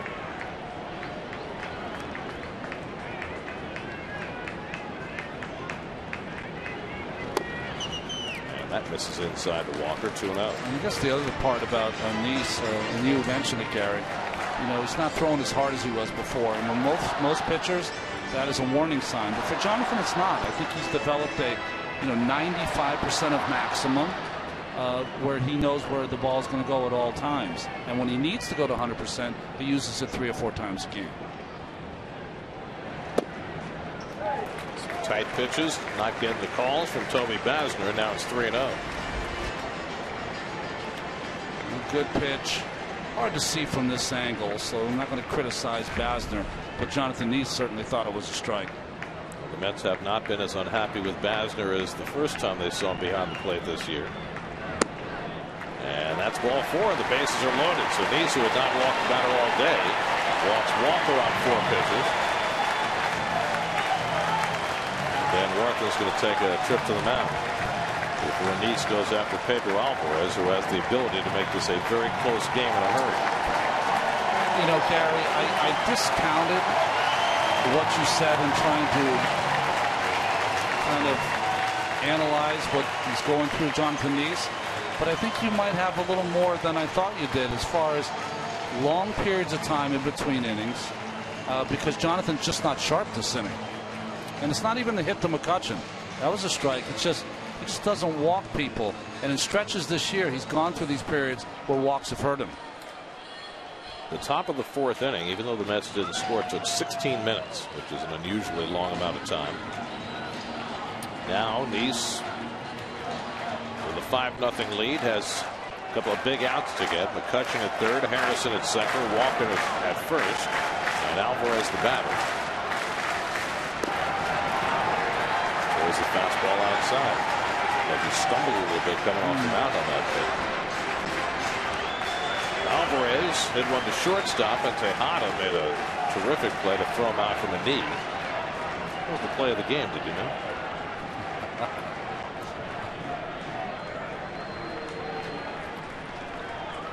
They could use another play of the game right here in a double play.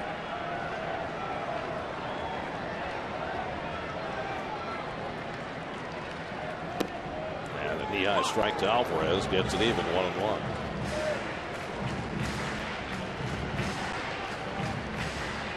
Two career grand slams for Pedro Alvarez.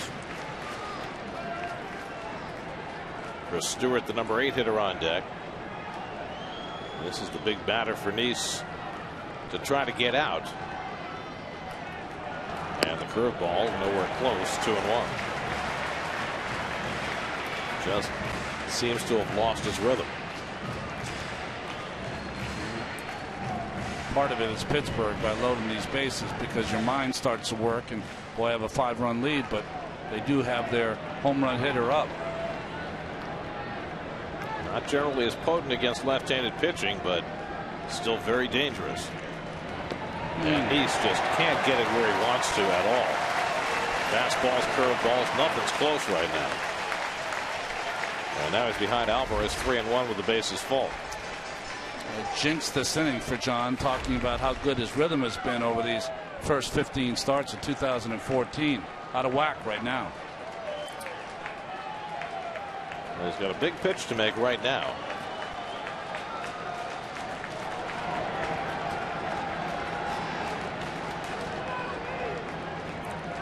(3-1) coming to Alvarez, and he walked him to force it a run. Back-to-back walks issued by John Neese, and now it's a 5-1 Met lead.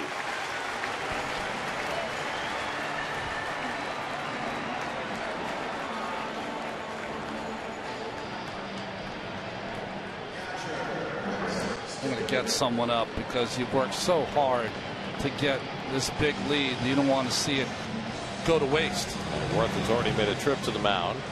Normally in these circumstances, David Wright would be coming into the mound to try and settle Neese down, but he's not here. So it's all on John's shoulders to try and figure out a way here. Chris Stewart, the batter, tying run at the plate in a 5-1 game. Stewart popped up to the second baseman his first time and takes the fastball high. And now Recker's going to go out to the mound to see if he can be of any service. The one thing about John that I see, and we've talked about this year, he's had some leads that he's given up late in games, is that he loves to work quickly. But sometimes in these circumstances, we see Cologne do this all the time. Sometimes you got to slow it down and be more deliberate and think about what you're throwing. He tries to speed up the process, and that's why sometimes you see this lack of control. Gonzalez Herman up in the bullpen. Starling Marte out on deck to be a pinch hitter. 1-0 to Stewart, and that misses. And all of a sudden, the strike zone is shrinking on John Neese. This is where you'll hear phrases like, don't squeeze the baseball, because if you're a pitcher, you know what you're doing. You know you've lost the rhythm. You've lost the strike zone. You start to squeeze that baseball and aim it instead of let it go. McCutchen led off the inning with a double. That's the only hard hit ball in the inning. But a run is in and the bases are loaded. Neese behind 2-0. And Stewart takes a strike on the outside corner. John threw 36 pitches to get through the first 3 innings. Already 22 pitches in this inning. And as many balls as strikes.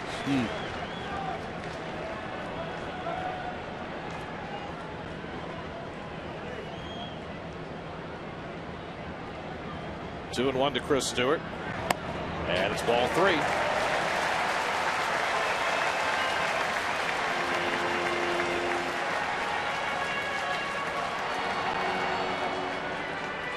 Well, you got a lifetime .217 hitter at the plate. Doesn't have a home run this year. If you're ever going to just challenge a guy, this would be the time. Just throw one down the middle and hope that your fielders make a play. 3-1 coming. And he walked in another run. 3 consecutive walks issued by John Neese. 2 of them have forced in runs. It's now a 5-2 Met lead.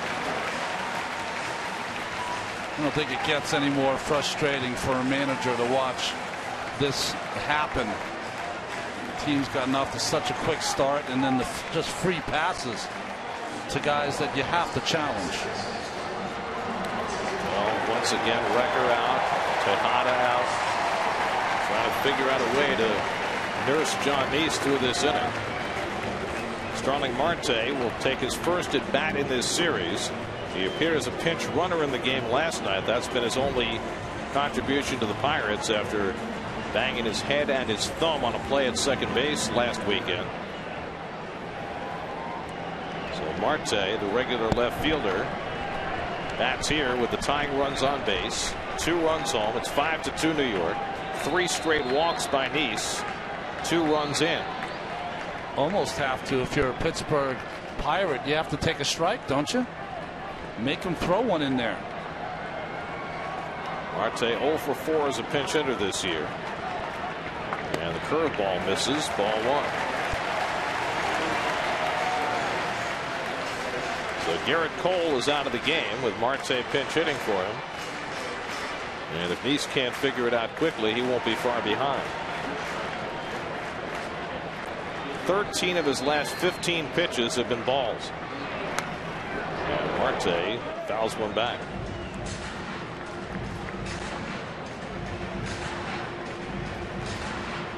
I don't think that was a strike either. Gregory Polanco on deck. What an oddball inning for John Neese. Bases loaded, 1 out. And Marte takes a fastball for a strike. That's as authoritative a pitch as Neese has thrown in this inning.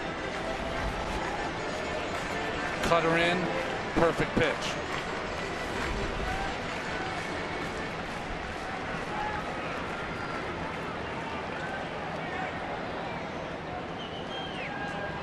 John, for the first time in a while, is ahead on the count. Oh, the inside corner, got him looking at the cutter. A huge second out for John Neese. Well, the Pirates won't be happy when they see this on tape. You can see Hurdle hooting at him. This is a pitch that Basner called for strikes when the Mets were in Anaheim against the Mets. And it's that pitch that's down in the strike zone. It doesn't look good to the opposition. Looks good to the Mets, though. Wasn't even particularly well framed by Wrecker, and he still got the call. So now 2 out. The 8th man up in the inning is Gregory Polanco, who struck out and grounded out. Bases loaded, 2 down. Tying runs on base. And Polanco takes the curveball in the dirt, blocked by Wrecker. Keeps Walker at third. If you remember when Toby Basler had the plate against the Mets in Anaheim, he ejected David Wright and Daniel Murphy, and we caught Wright on camera saying, "You are the worst ever."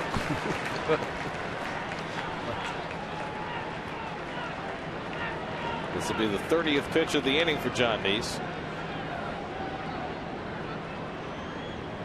And Polanco takes a strike, 1-1.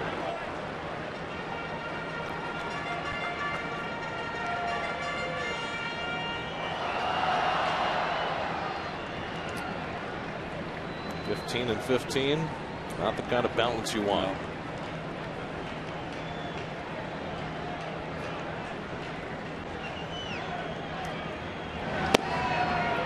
At the knees for a strike. 1-2 to Polanco. Another unhappy customer at the plate. This is a better pitch though than the one to Marte.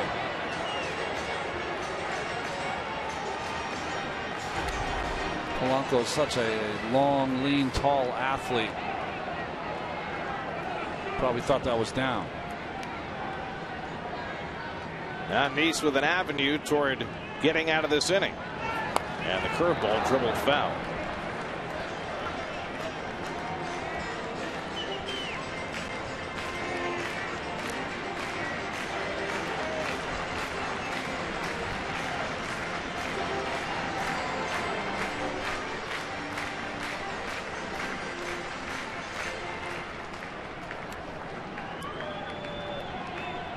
Another allowed to raise the Jolly Roger this early.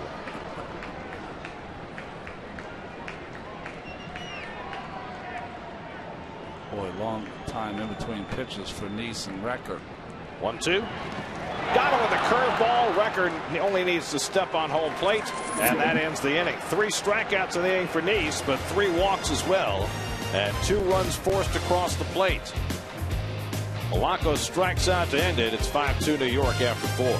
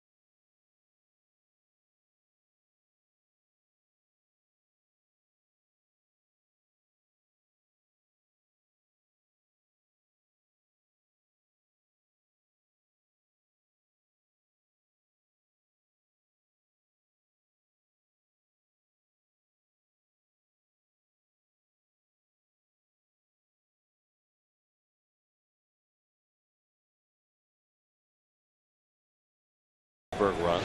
Dan doesn't want to hear it. I mean, that's a lot of. When you have an inning like that, it's really hard as a pitcher to really talk about anything. Or, I mean, usually you just sit down and hope everyone leaves you alone. You don't want to have that inning continue.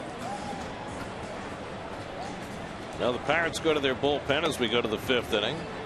24-year-old Stolmy Pimentel will be the new pitcher. Was signed by the Red Sox when he was a 16-year-old. Came over with Mark Melanson in the trade for Hanrahan. He's pitched this year where he's gone 4 1/3, so he's kind of a long guy out of that bullpen. Yeah, 8 outings, 17 innings. So he's averaged over 2 innings per appearance this year. Garrett Cole went 4 innings in his return from the disabled list. 5 runs, 7 hits, 3 walks, 3 strikeouts, a wild pitch. Worked out of trouble in the 4th inning when the Mets had a couple of men on. And kept his team at least within reasonable distance. Now they've cut it to 5-2 as Eric Campbell leads off against Pimentel in the 5th. Campbell drove in the first Met run with a double down the left field line in the opening inning. It'll be Campbell, Neuenhuis, and Recker in the 5th. And Pimentel gets the slider in for a strike.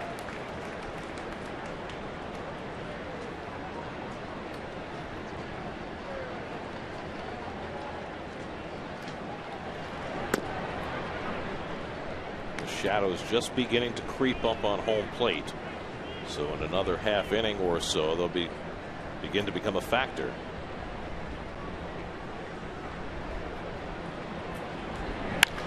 Toward the hole and past Mercer. A base hit for Campbell, his 2nd hit of the day.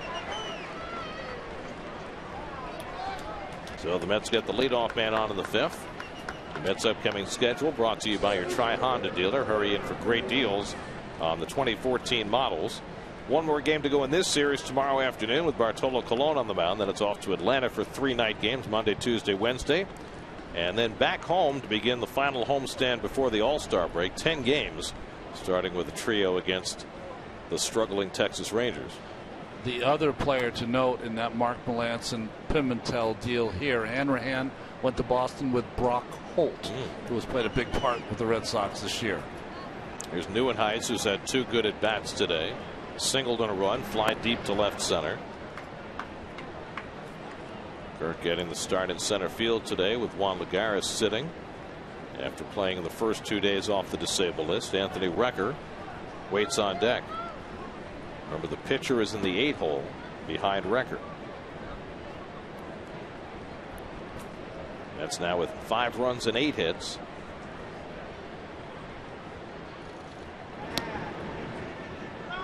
Campbell has not shown himself to be anything of a base stealing threat. So the Mets got as many as they could with Cole on the mound. 4 stolen bases, 3 of them for Eric Young and 1 for Curtis Granderson.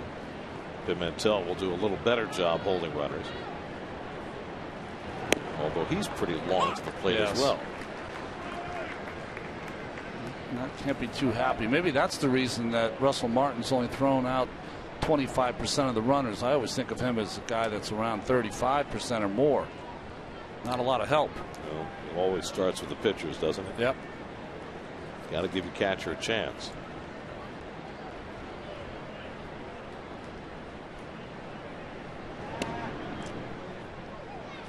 If you're just joining us and wondering about the uniforms, it's a Negro League tribute.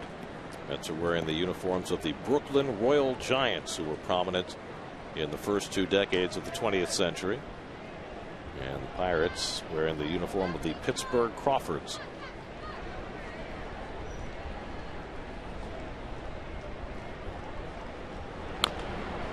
I like the fact, though, that on the uniform it does not say Crawfords. It says Crawford. Yes, that's after right. The nightclub that you were talking about. The nightclub, and it's like advertising. I think the owner of the nightclub was, I don't know what the first name was, but Mr. Greenlee, because they used to call the stadium they played in for a while Greenlee Stadium. They have all the pictures of those teams downstairs near the food room, the cafeteria, for the press dining. 1-2 to Neuenhuis. And Kirk takes one on the dirt, and Campbell took a phantom step towards second, then thought better of it as Stewart blocked it. Well, you get your secondary lead, you think about it, but good choice there by Campbell. Well, with 2 strikes on Neuenhuis, the Pirates go into the full shift.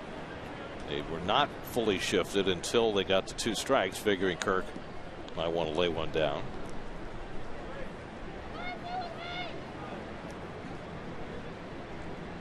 Two from Pimentel. Campbell runs.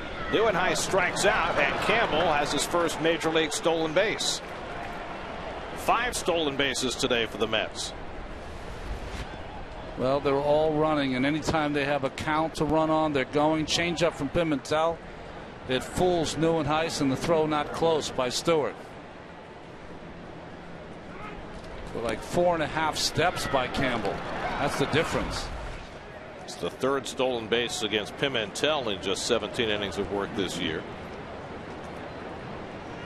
So the Mets now with 5 steals, just 2 shy of a club record, and ties the most they've had in a game this year. They had 5 in a game in Atlanta back in April. So here's Recker. Anthony got a gift double his last time up, a pop fly to left that Josh Harrison lost in the sun.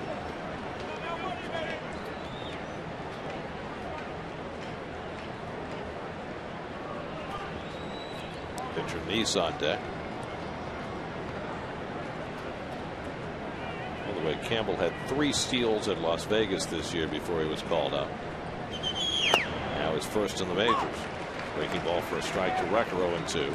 Pitchers might start getting a little bit of an advantage here as we move along. The shadows are just starting to play a part, and they've got home plate covered.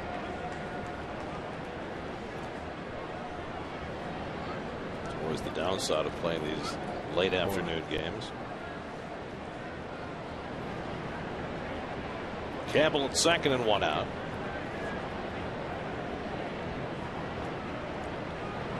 And Recker pops one up. Walker makes the call. And there are 2 out.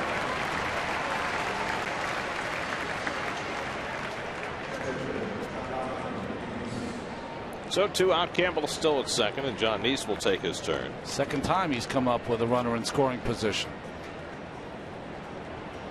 I think we gave the stats, didn't we, one time about the St. Louis Cardinals have used this kind of lineup the most with Tony La Russa as the manager, and there was really no difference on the runs scored with either lineup.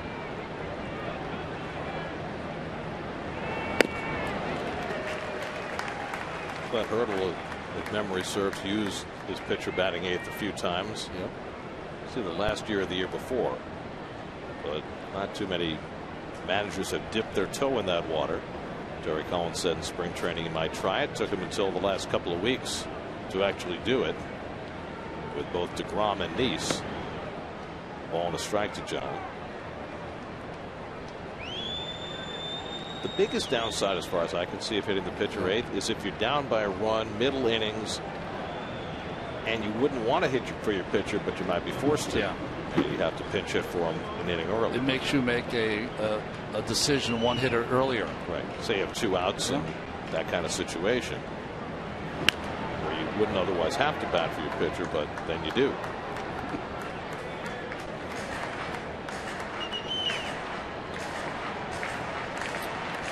Eric Young hoping for a turn on deck. If not, he becomes that second leadoff hitter the next inning. Pimentel ahead 1-2. And East makes contact and fouls it off his leg. In fact, those numbers were 4.9 runs scored when the pitcher batted 9th, Gary, and 4.6 when he batted 8th. So not a big difference, but less when the pitcher was in the 8th slot. And also, I think a small enough sample, and since it's only one team, it's really hard to extrapolate a lot from that.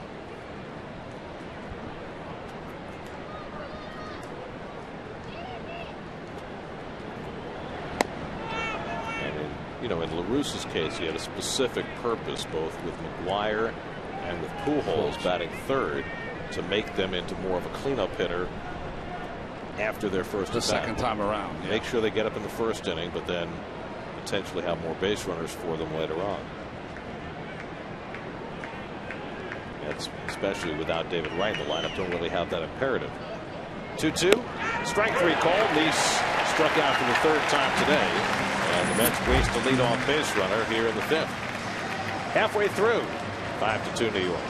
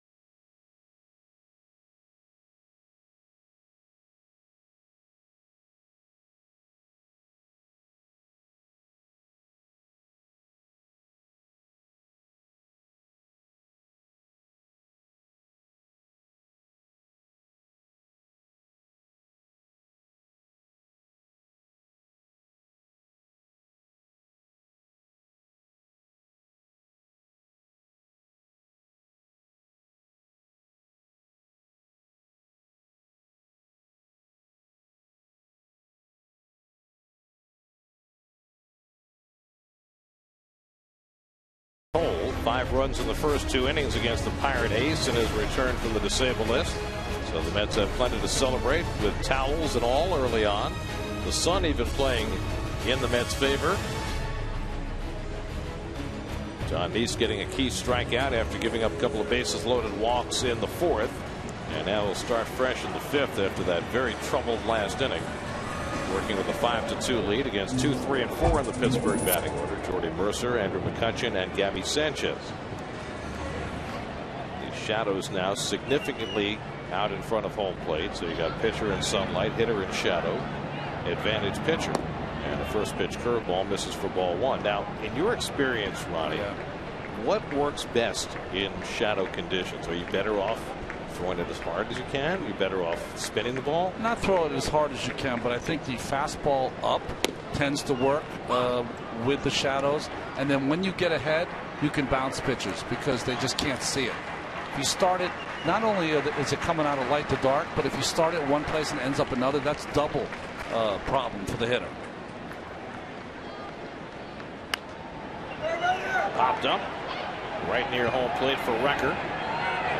Mercer spikes the bat, and Recker makes the catch. 1 away. Fastball in, just gets under it, does Mercer. Wham. I've seen hitters throw that on the ground like that and come up and hit him. That would be the last time they would do that. That's right. Well, here's McCutchen, who got the home mess started in the 4th inning with a double to right center. He then struck out Sanchez. Harrison had what looked like an innocent infield hit, and then John lost the strike zone, walked 3 in a row with 2 of those forcing in runs before he finally righted the ship, striking out Marte and Polanco. 2 bases loaded walks in 1 inning, first since Frank Francisco. It's a company John would prefer to stay out of.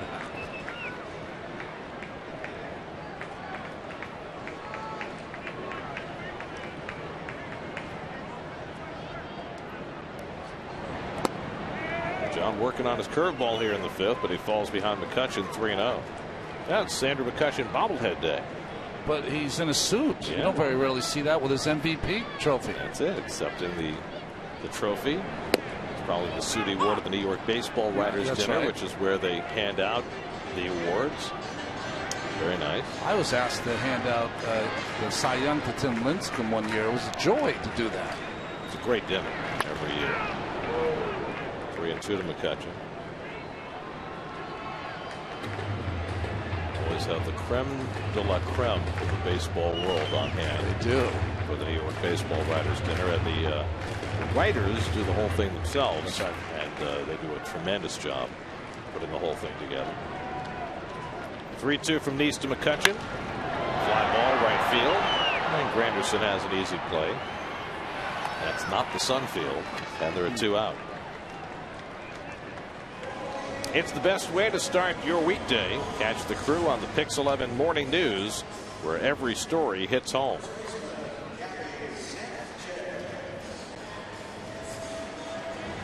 So 2 out and nobody on. Gabby Sanchez has flied to left and struck out.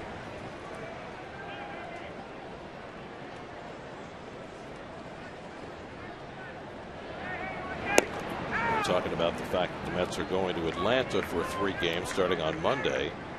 One thing to keep an eye on. Evan Gattis came out of last night's game after suffering back spasms, and they're not sure what his status is. 1-1 to Sanchez. It's 8 straight hitters now for John that he started the count with a ball. Not a recommended path. No. Line the other way, and Sanchez gets it down in the right field corner. They'll go for 2 and make it easily with an opposite field double. Well, it's only a matter of time with Gabby Sanchez against the Mets. Yeah, you just hope no one's on base, which was the case there. Trying to come inside, leaves it up and away.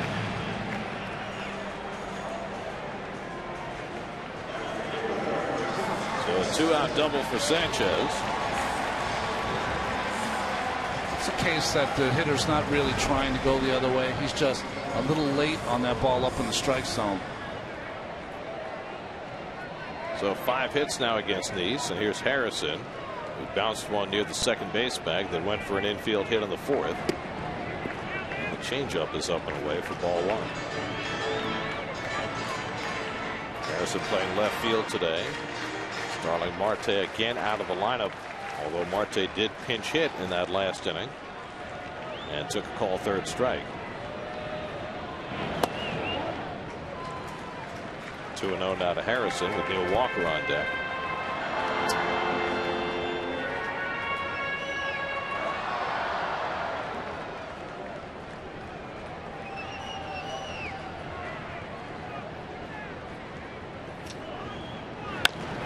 Curveball drilled toward the right field corner, back toward the wall, foul, just foul.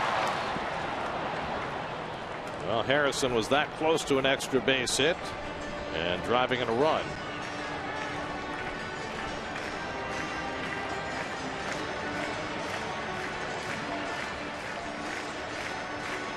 And he might not have even had to dodge traffic to get a triple. Yeah, right. Well, it's become a slog for John Neese. An afternoon that started brilliantly with a 5-0 lead, 3 easy innings, has degenerated into a survival mode. 85th pitch of the day coming up for John. 2-1. Harrison pulls it toward the hole, smothered by Campbell. That'll keep a run from scoring, but it's another infield hit for Harrison. That ball gets by Campbell, then Sanchez scores. He was able to keep it on the infield. Well, whenever there's 2 outs and a guy in second, you always want to dive to keep the ball in the infield. But Campbell on that one almost looks like he dove over the ball, and that's why he didn't catch it in the webbing. See how he catches that right up against his wrist. So a couple of 2-out hits for the Pirates, and that'll get the tying run to the plate with Neil Walker. Walker drew the first of those 3 consecutive walks that Neese gave up in the 4th inning. Sanchez at third, no speed. Harrison at first, very good speed. The Pirates are now in a mode where Harrison would think about a steal, but Neese is very hard to run on. With 1 stolen base against him this year. Walker hits it out to right. That'll slice and go foul. Noticed by Sanchez and Harrison and Walker here. A little thought of hitting the ball to right field off Neese. Well, he's got the answer. He run that cutter inside, but he's had trouble throwing that for strikes today. After 1 key call against Marte in the last inning.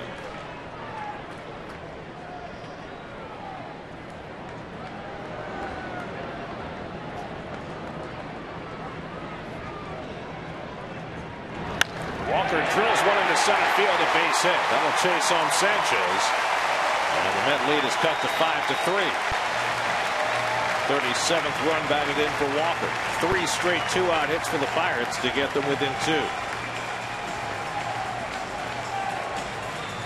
Well, very disappointing when you're John Neese. You got the first 2 outs of the inning, and you can't finish the inning off. Fastball in, not a lot on it. And the Z that they feature here in Pittsburgh. The Z for Pittsburgh, and the Mets have their towels.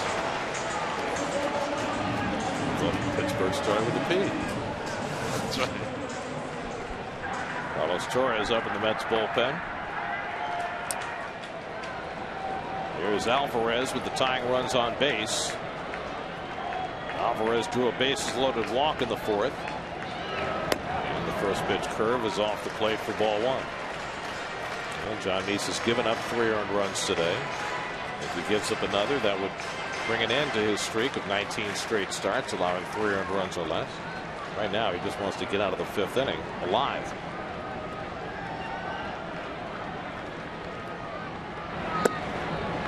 Knees to Alvarez, 2-0. Mechanically, he's doing a couple things wrong, Gary. Kevin was mentioning about DeGrom flying open with that shoulder. That's one. But we've seen him a couple times. His follow through takes him into the grass part. That means that you're not staying back either. So those 2 things are the result of why he's had a hard time throwing strikes. 3-0.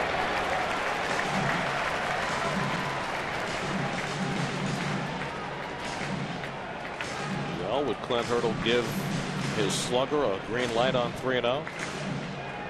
With Chris Stewart up next, absolutely. This is your not one chance, but it's a chance to get not even back into the game ahead. 3-0, swinging, he fouls it off, so there you go. That's the call. Clint this entire series has been aggressive. We saw him call the pitch out. We've seen hit and run when it's a bunt situation. The only thing that mitigates against that for Alvarez is that he's struggled so much against lefties, but Arnold had faith in him. Now he'll be back in there at 3-1. Tying runs aboard with 2 out, and it's hit right at the shortstop. Tejada will go to first with it, and that retires the side. But the Pirates get a little closer. 3 2-out hits combined to score a run. 5-3 New York after 5.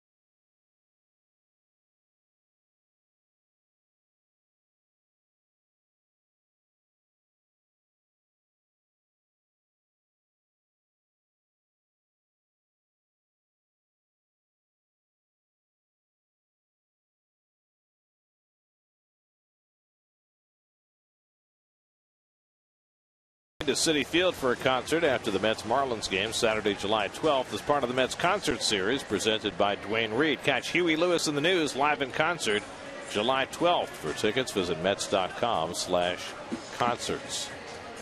Well, it has been a rather frustrating couple of innings for John Neese. It's seen a 5-0 lead and dissolve into a 5-3 margin. It's frustrating for him. It's frustrating for the team. John's at 92 pitches through 5 innings and heading up the tunnel, and we'll see whether he'll be back. You and I disagreed. You think he's going to stay in, or maybe less now because we showed that shot. And I think that some games you don't deserve to stay in there anymore, and I think that might be the case with Terry Collins. There were only 2 reasons I thought that he might get the 6th inning. As Eric Young leads off in the top of the 6th and swings over the breaking ball from Pimentel. One is that you got the bottom part of the order coming up, the 8 and 9 hitters, and the other is the Mets used 4 1/3 out of their bullpen last night. Yeah, I mean that would make sense, but I know that managers sometimes just get frustrated when their pitchers don't throw strikes. Young drags a bunt, but right to Gabby Sanchez. Couldn't be easier for Gabby. First time Young's been retired today. 1 out in the 6th. Good idea. Poor execution for EY. So Curtis Granderson will bat with 1 out. Curtis, who came into this series red hot, 0 for 2 today, 0 for 10 in the 3 games. He did walk, steal a base, and score a run in the 2nd. Mets got 3 in the 1st and 2 in the 2nd off Garrett Cole, and they've had chances since, but have been unable to tack on. And the Pirates have been able to creep closer. Pimentel working his 2nd inning of relief.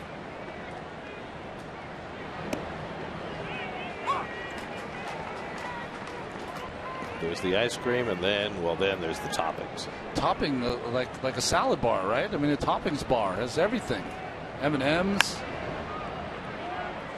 I don't know who started the idea of the toppings. Yeah. I mean, it used to be it was chocolate syrup, maybe some butterscotch, yeah, and sprinkles. Jimmy's, or Jimmy's, as you call them in New England.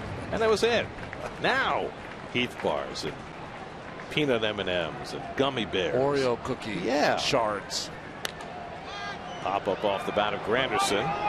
Into foul territory comes Sanchez. And there are 2 out. I mean, kids today have a much more diverse world of ice cream nourishment. Doesn't mean it's better. I think it's when it's simpler. It was. What were you, a butterscotch guy, chocolate guy, a strawberry guy?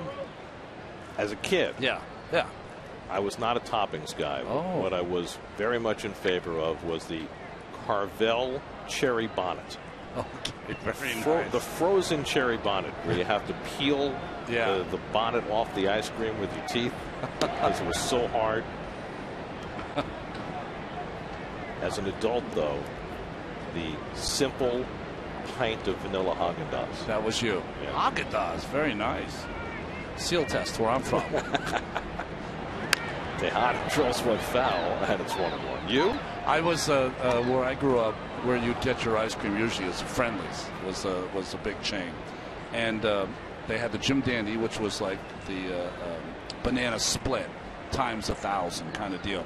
But mine was always 2 toppings, and it didn't matter the ice cream. 2 toppings, strawberry and marshmallow. Really? Yes. So out there. I know, it's makes no sense to this day. If I had ice cream, and I don't have ice cream too much, certainly would go back with that. So you like the marshmallow on the ice cream. Did you also do the fluffernutter?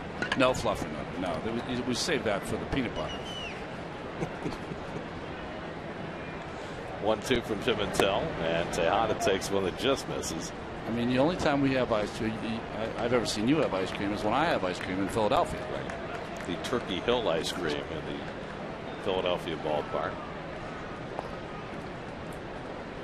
Muddy Sneakers, the preferred variety. Slowly hit. Alvarez in to grab it. Side retired. The rare 1-2-3 inning for Stormy Pimentel or anybody else today. 5-3 New York in the 6th.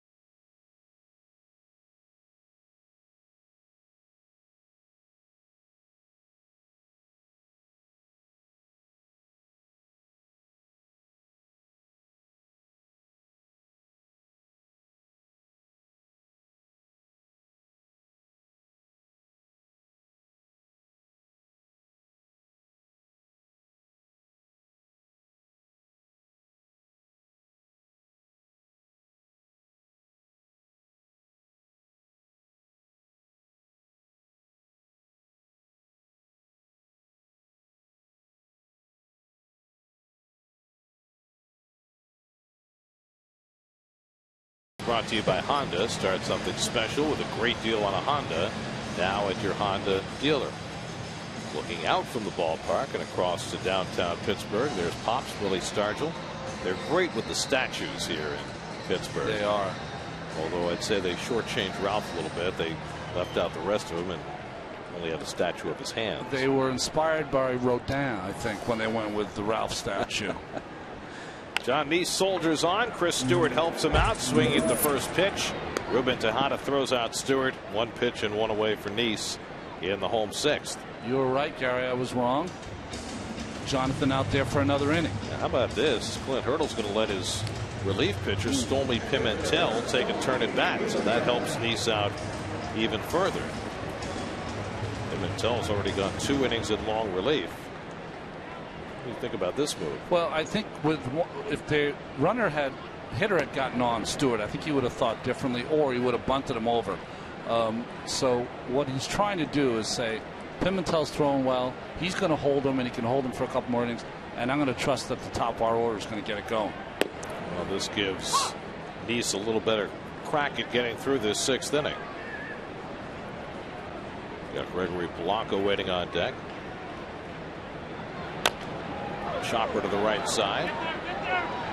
Duda makes the flip. Has to reach back, does Neese. But they make the 3-1 play for the 2nd out. He always follows through to the third base side, but good hustle to get over there. All you got to do is beat the pitcher. And a good concentration to field that ball behind him. So 2 quick outs for Neese, who's had very few reasons to smile lately. Now he'll face Polanco with the bases empty. Polanco getting the start against the lefty today on a day that I think Clint Hurdle would have preferred to rest him. But with Starling Marte still not available to start, he felt he had to keep Polanco in the lineup. And Polanco's gone 0 for 3, a couple of strikeouts and a ground out. Now just 3 for 22 against left-handed pitching. He has been spectacular against right-handers, as the Mets have seen in this series. Well, one thing I've noticed, and I'm sure Bartolo, who's pitching tomorrow, has noticed it. Polanco is pretty set on taking that first pitch every at bat. Chop to Tejada. And he throws out Polanco, and Neese gets the extra inning of work and throws just 6 pitches to get 3 ground balls and quickly threw it. On to the 7th, 5-3 New York.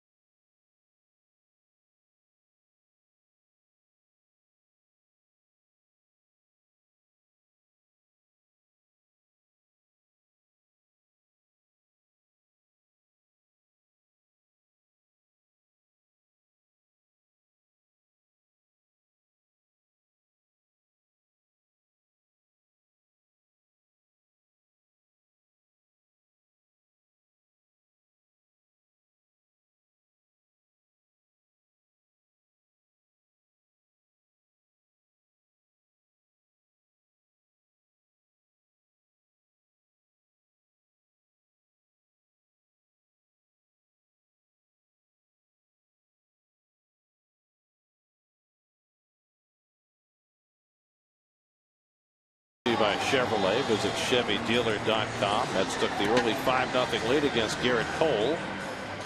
John Neese gave 3 of those runs back, but he pitched a very effective 6th inning, and now his work is done. Gets the firm handshake from Terry Collins. So after 98 pitches over 6 innings, Neese has his 20th straight start in which he gives up 3 earned runs or fewer. Longest current streak in the major leagues, and he's got a little more reason to smile than he did a couple of innings ago. Well, what happens a lot of times, your manager will go, hey, by the way, what happened in that inning? And usually your answer is, well, if I knew, I would have changed it immediately. Well, John's next start will be against the powerful Texas Rangers. probably on July 4th, Friday night. Daniel Murphy 1 for 3 today, a 2-run single back in the second. And Stolmy Pimentel working his third inning of relief, misses low, 1-1. Is there a day off on? No, there isn't. So Sunday, Monday, day off. Thursday's a day off. Okay, so that makes sense. So if the Rangers have a day off, it'll be Neese Darvish. Darvish is pitching today. Yes, he is. Mets will probably miss Nick Tepesch, who pitched yesterday in that series. Of course, it's been such an injury-plagued year for Texas. I think they have 14 players on the disabled list. And it's one of the reasons why their record is, well, it's about the same as the Mets. There's 7 games under 500 coming into play today. But they still have a lot of threats in that lineup. Shin-Soo Choo and Adrian Beltre. Pulled down to first, and Gabby Sanchez handles it. Murphy retired 1 away. That's 7 in a row retired by Pimentel without the ball leaving the infield. 1 out, Duda coming up. Let's check in with Kevin. Well, as we wait on the news of David Wright, guys, interesting to look at who is doing well infielder-wise in the Mets farm system, right? I mean, we know some of the names of there. Wilmer Flores, certainly Josh Satin, guys like that. But there's a guy that's kind of been on fire this year by the name of Matt Reynolds. The Mets took him in 2012 in the second round out of Arkansas, and it's been a pretty meteoric rise through the system. I mean, when you consider that last year he had 226 in St. Lucie and finishes the year there, and then look at this year in Double-A, hit 355 with a 430 on base, so he forced a promotion. And so far in Triple-A, it's early, but he's crushing it. 429, he's got 6 doubles, 5 multi-hit games already. You know, I was speaking with John Ricco, and he said, yeah, you know, we certainly envisioned moving up, but he kind of forced our hand the way he's been going. The book on him is he's a doubles hitter. He's got some pop. Defensively, the big question, we've heard this before, can he be a shortstop? I've been told he's better defensively at short than Flores, but the Mets are playing him at second now. They're going to play him at third. They're going to keep him versatile in that role. And one scout called him, or a comparison to him, Randy Velarde, which is interesting. So he's got some offensive firepower, that's for sure. He's not on the 40-man roster yet, though, guys. So bottom line is, got to look out for a guy that could be added later in the year, and maybe we see him at some point. Good call, Kevin. Although I think that if you know, if David is out for any significant period of time, Flores would be the first call. Sure. The problem you run into, though, is if they don't have to DL right, if it's just going to be 5 or 6 days. Flores hasn't been down in the minors for 10 days, and you can only bring him back before 10 days if you put somebody on the disabled list. So then you run into a little bit of a crunch there. And Flores, by the way, they moved him last night to third base just to get him some reps there in case the Mets need to call him up. 2-2 now to Duda as that one just missed. Lucas 1 for 3, singled and scored back in the first. Well, I'm sure that Clint Hurdle is just beside himself, because that's about the pitch that was called on Marte.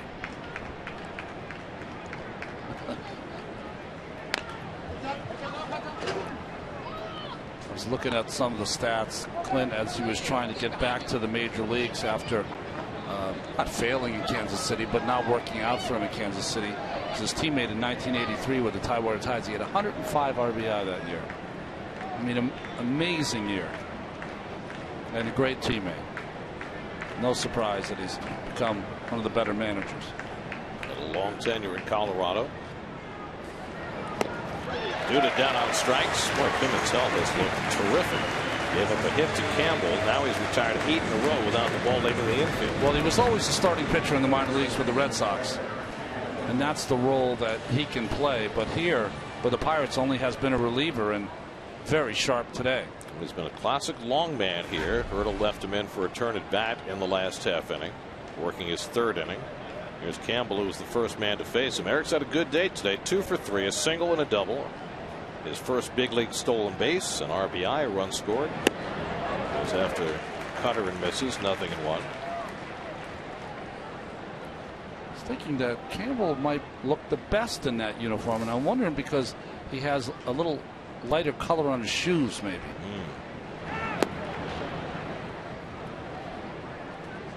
Now Kirk Neuenhuis is on deck. I believe Kirk is wearing stirrups, which might work a little bit better with that uniform.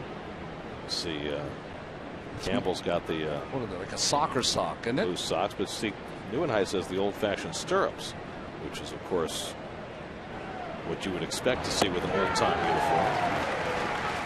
0-2 to Campbell. I think Travis d'Arnaud is going with the stirrups today as well. Of course, he hasn't been in the game. It's probably fun for those guys to change it up a little bit. This whole generation grew up never having worn stirrups, which is kind of crazy. 1-2 to Campbell, and that rides inside. 2-2.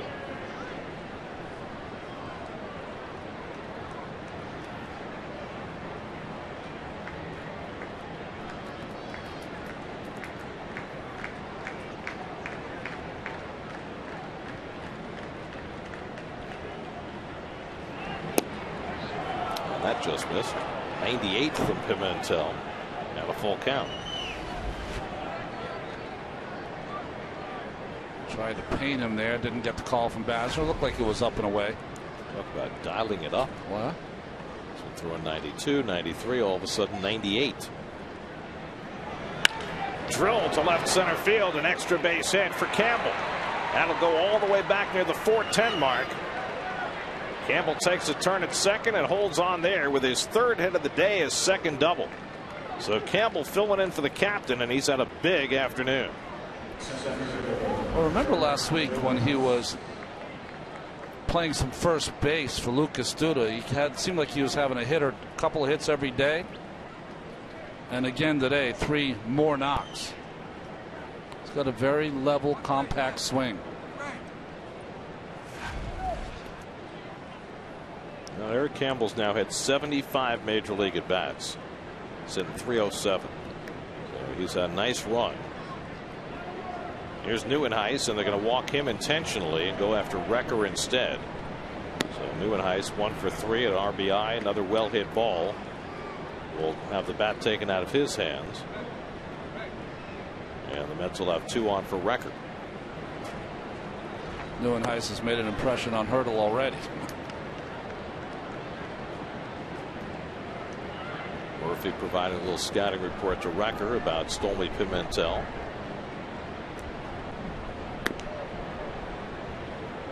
Now Murph grounded out to the first baseman. Do you listen to a guy who made an out against a guy? Or is he just giving him, he's got a little sink on his pitch, he's got a little slider. Well, also you certainly don't expect Pimentel to pitch a right-hand hitter like Recker the same way he pitched a lefty like Murphy, but Murph might have the scouting report memorized. Well, Recker is going to probably get Pimentel from most of the right-handed hitters. He's led them off with a slider. He did that with Campbell. Well, the Mets with 2 outs today are 6 for 12. Wow. Including Campbell's double a moment ago. Mets have had ample opportunities to tack on after taking an early 5-0 lead. And now another presents itself. Recker hit a fly ball to left that fell in for a double when Josh Harrison lost it in the sun back in the 3rd. That's his only hit today, 1 for 3. 2 on and 2 out.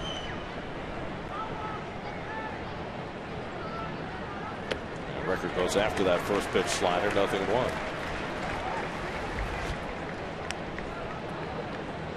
Pitch out of the strike zone, but good break by Pimentel.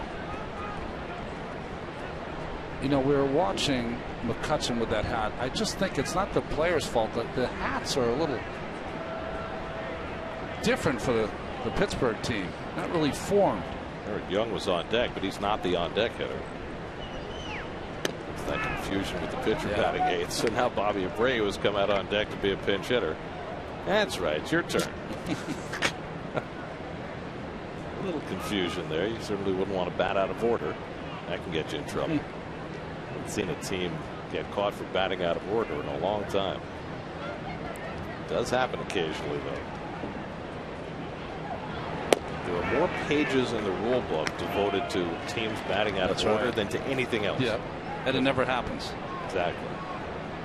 Page after page of if this guy bats and that guy bats, then this is the result, and take this. It's crazy. And the protocol for what you do after you find out, when it has to be announced. Recker pops one foul. Well, the rule of thumb on batting out of order is if you're the opposing manager, you don't call it to anybody's attention until they bat out of order and something happens. Yes. The guy gets a hit or hits a home run or whatever it is. Sometimes you'll wait till later in the game. And the rule of thumb for the umpire is that the person who was supposed to bat, a proper batter, is out. So sometimes you'll get a guy who bats out of order, gets a hit, somebody else is called out, and the guy who just got the hit is the batter. Bat again, yeah. 2-2 coming to Recker, and it's wide, ball 3. So now a full count to Recker with 2 men on. Andrew McCutcheon still trying to figure out that hat. Well, it's not a formed like the Mets hat. You know, it's kind of. It looks like it didn't get out of the box until the last second. Campbell and Neuenhuis get set to run. Sanchez was about to sneak in behind Neuenhuis at first, now backs off. 3-2 coming to Recker. Struck him out with a slider, so Pimentel gets himself out of a jam. He's thrown 3 scoreless innings in relief to keep his team in the game. 7th inning stretch, 5-3 New York.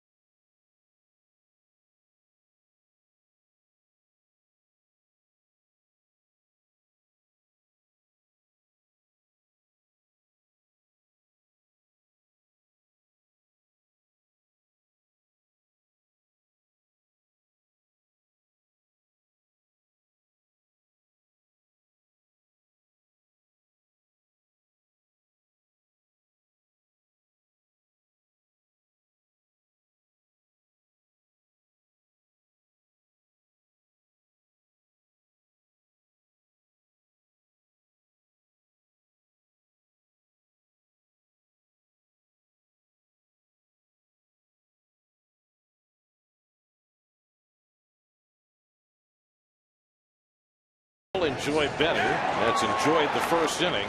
Eric Campbell drove in a run with a double. A wild pitch brought in a second run. That's a very wild pitch.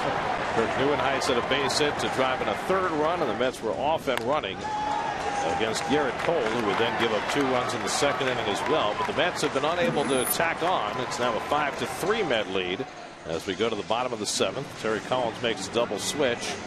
Juan Lagares comes in to play center field. He'll bat 8th where the pitcher had been.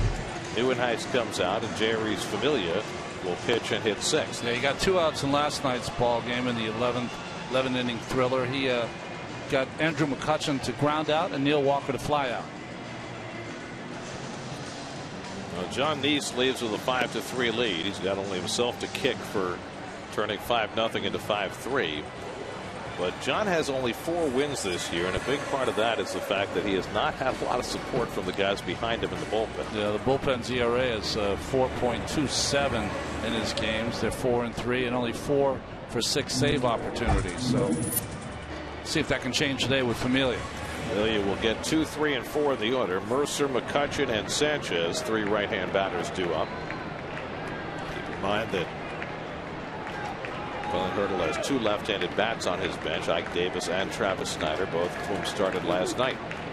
Mercer 1 for 3, had an infield hit back in the first, has popped up twice since then. And Familia fires one just out of the strike zone for ball 1. Difference for me when I look at Familia and why he's turned the page is that he doesn't care about strikeouts. He throws strikes. He wants them to put it in play. Uses that good sinker. If he gets ahead, then he'll go with the slider.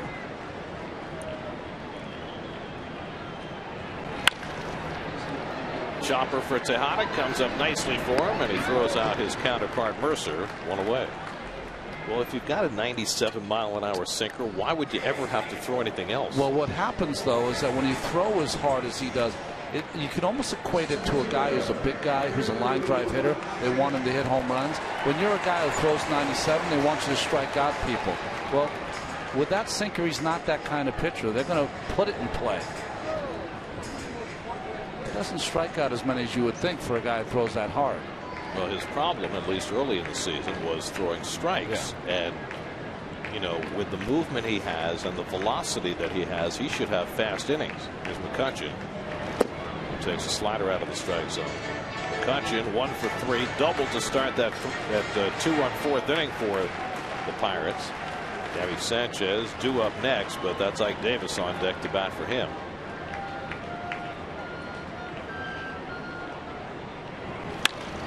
McCutcheon lifts one into shallow right. Easy for Granderson. And there are 2 out. So 4 pitches, 2 outs for Familia. New York Mets baseball is brought to you by Kia.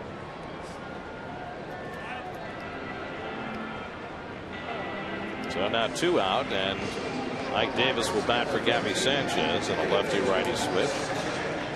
Ike still looking for his first hit against his old team. He's 0 for 6 in this series, 0 for 13 against the Mets this year.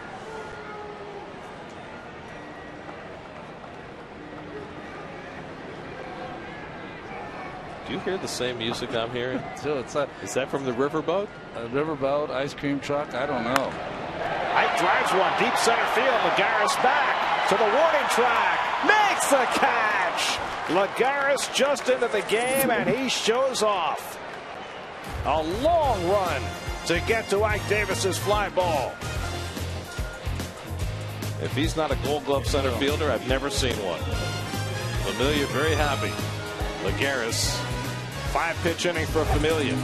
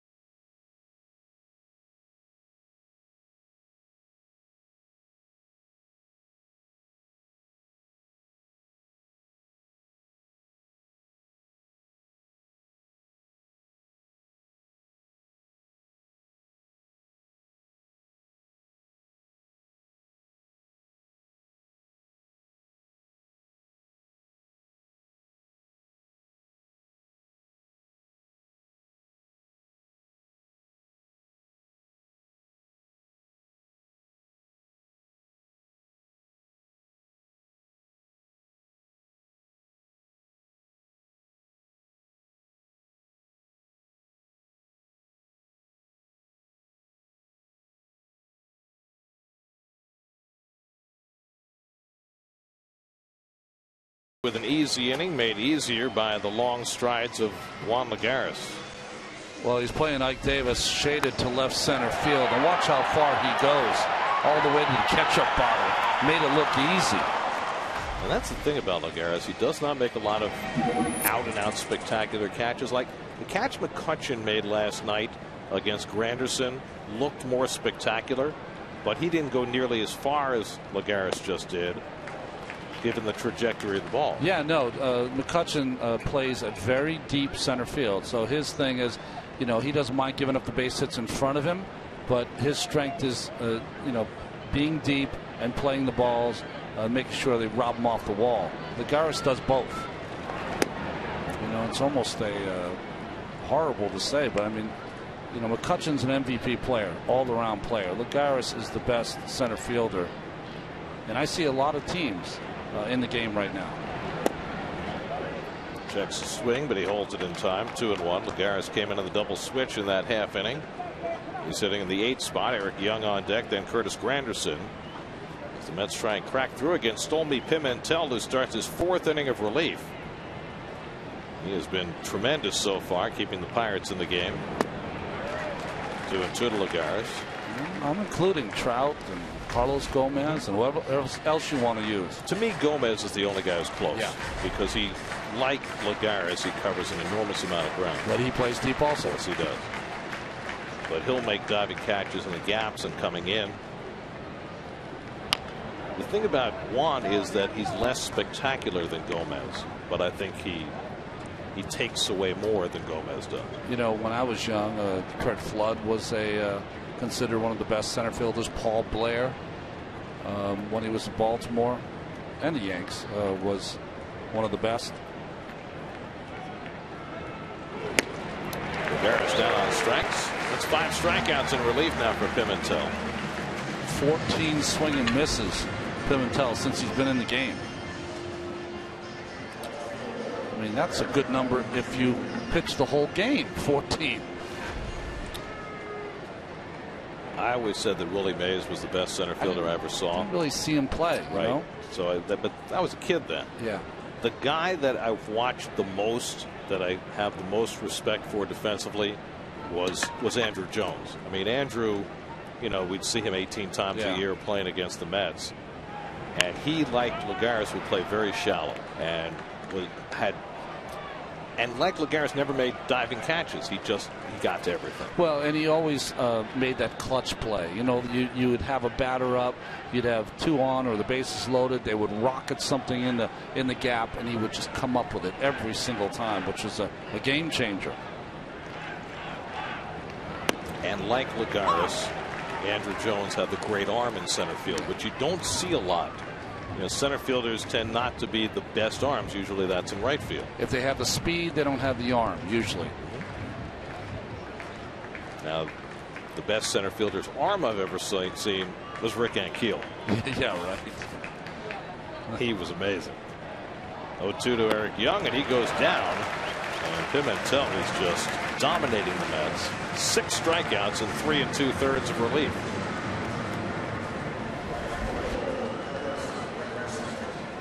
That looks like it's a split finger changeup, but nasty.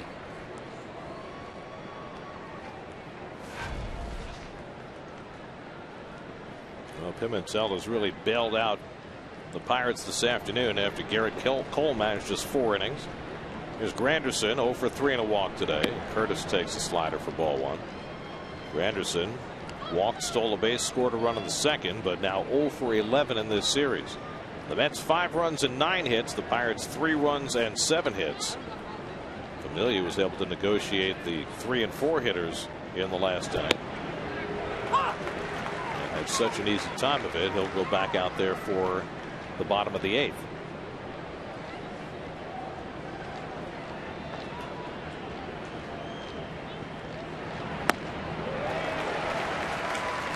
One and 2 to Granderson.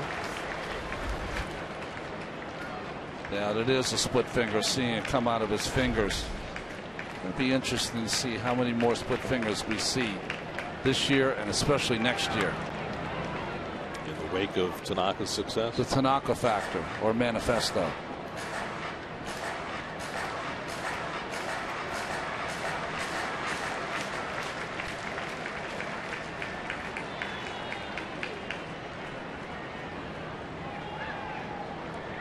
One and 2 to Granderson. And that splitter just missed. 2 and 2.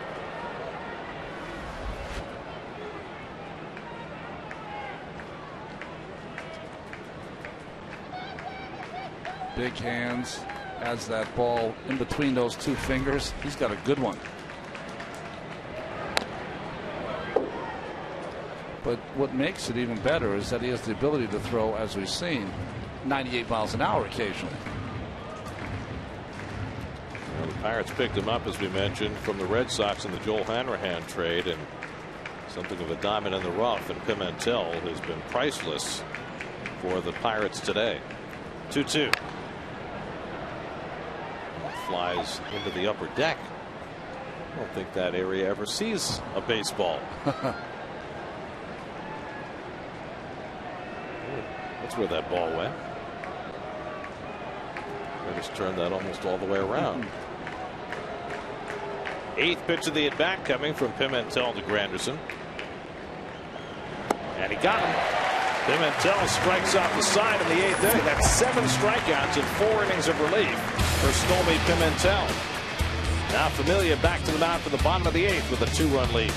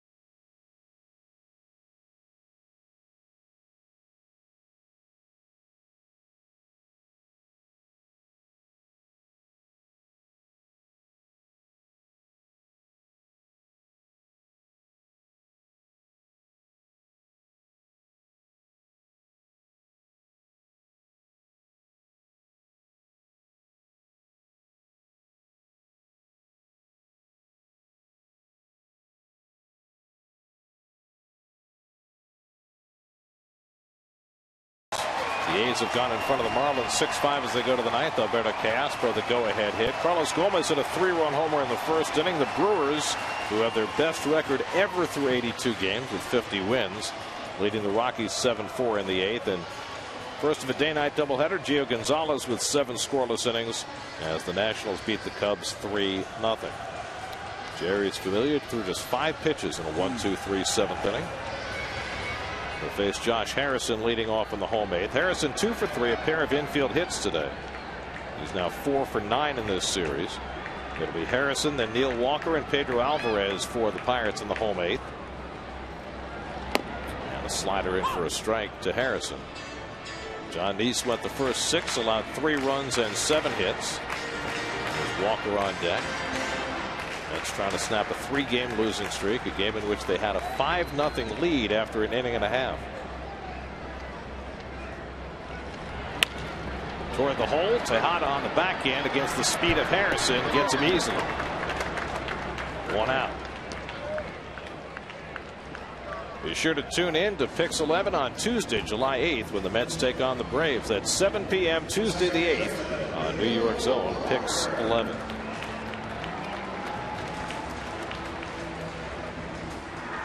Carlos Torres, the right-hander, Dana Evelyn, the left-hander, staying busy in the Mets bullpen. It's an open question as to whether Henry Mejia is available for today's game. 35 pitches yesterday in 2 innings. And most of those with heavy lifting involved. Worked out of that second and third nobody out jam. Here's Walker, is 1 for 2 and a walk. And he cracks one and look deep left field. Get turn around, but Eric Young gets back there and makes the catch. Nice recovery by EY, who spun the wrong way but still made the grab. You know, the one thing you could do is if Familia can keep his pitch count down again, a classic three inning save. Well, he's faced 5 batters and thrown 8 pitches. That's a pretty good job of keeping your pitch count down. Meanwhile, in the Pirates bullpen, their newest addition, Ernesto Frieri, has begun to throw. Frieri acquired yesterday in the trade of the failed closers, with Jason Grilli going to Anaheim. Grilli's ERA was mid-4s. Frieri's in the 6. But Grilli's age, 37. Frieri, 28. That's the way it works for the Pirates. So here's Pedro Alvarez, 0 for 2. Also has drawn a walk to force in a run. Pirates got 2 of their runs on bases loaded walks from John Neese in the 4th inning, when things just fell apart for John. He then gave up 3 straight 2-out hits to bring in a run in the 5th to make this a closer game. You see what Familia's done lately, just complete dominance. Yeah. Whip under 1 over the last month. That's a good slider. 1-1 to Alvarez. Boy, nasty pitch by Familia. You're looking for that fastball away, and he bends it down and in.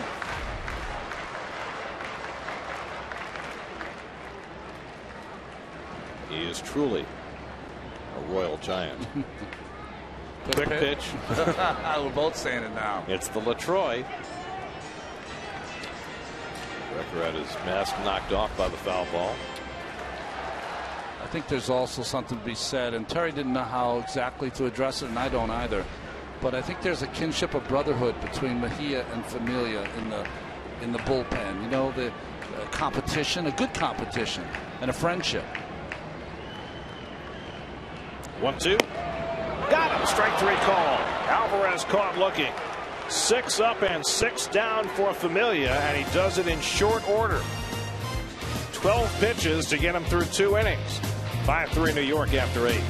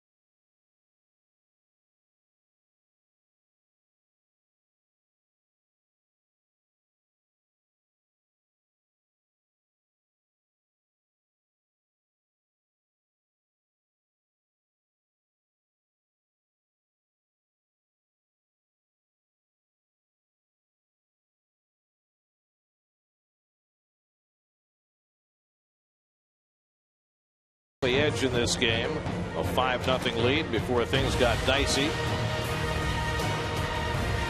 Walker had something to celebrate. So did the Pierogies.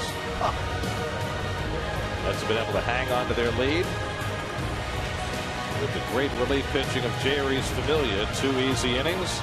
They played some splashy defense as well, and they take a 5-3 lead into the 9th inning, and they'll face the newest Pirate, Ernesto Frieri, just acquired yesterday from the Angels.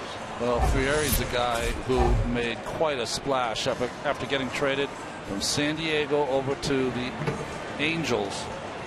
He was as good as they got, and just struggled a lot with not his control really, but he was a guy that never gave up any hits in 33 and 31 innings pitched this year. 37 saves last year, 11 this year, but 8 home runs in 31 innings, the downfall for Frieri. They'll face Tejada, Murphy, and Duda in the 9th inning. You figure this might be Frieri's day. Ernesto Frieri is a native and one of the few in the major leagues from Colombia. And Colombia defeated Uruguay in the round of 16 in the World Cup today. So very good. Frieri is already flying high. Orlando Cabrera, was he from Colombia? Was. So was Edgar Renteria. Okay. Tejada 1 for 3 and a walk today, and he hits one toward the hole. Mercer on the back end. Tough play. Jump throw. Got it. Beautiful play. Jordy Mercer.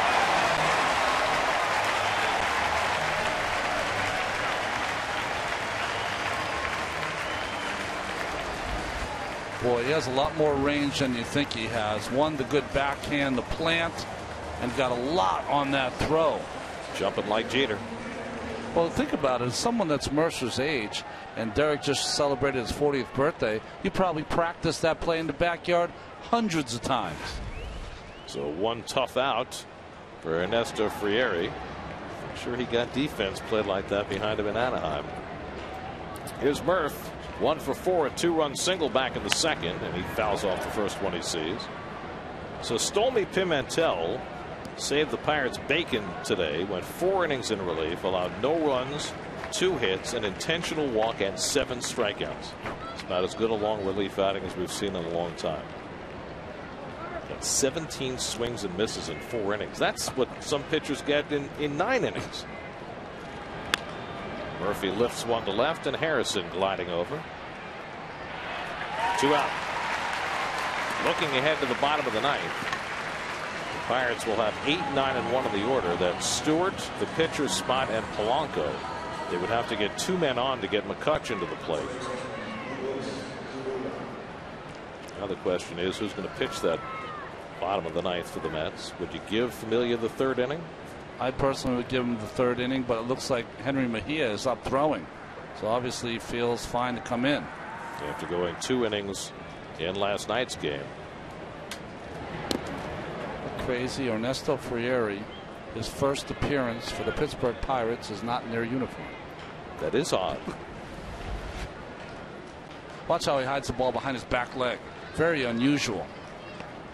Just drops it straight down.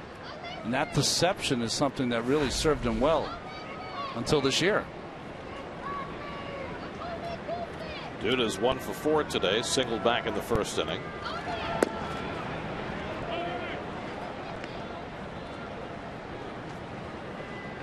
Well, here's the way I look at it, and it does look as though Mejia is going to pitch the bottom of the 9th, and that's his job as the closer.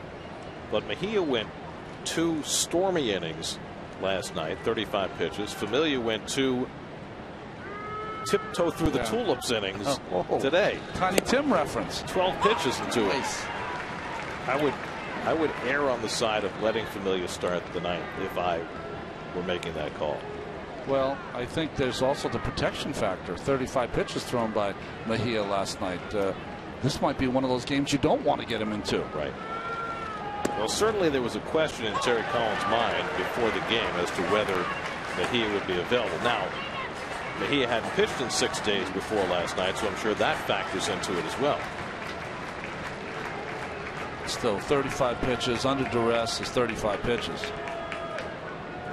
But Henry has told Terry he wants to pitch more often. Outside, full count to Duda. Eric Campbell is on deck. That's 5 runs and 9 hits. The Pirates 3 runs and 7 hits were in the 9th.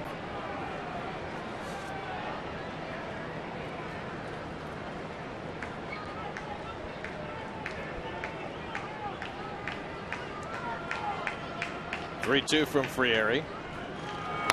Drilled to right field. Polanco over and makes the leaping grab with a lot of white show. Caught half the ball, but it counts as the whole ball. Had it all the way. We were talking about ice cream earlier, weren't we? That's some good humor right there for Polanco.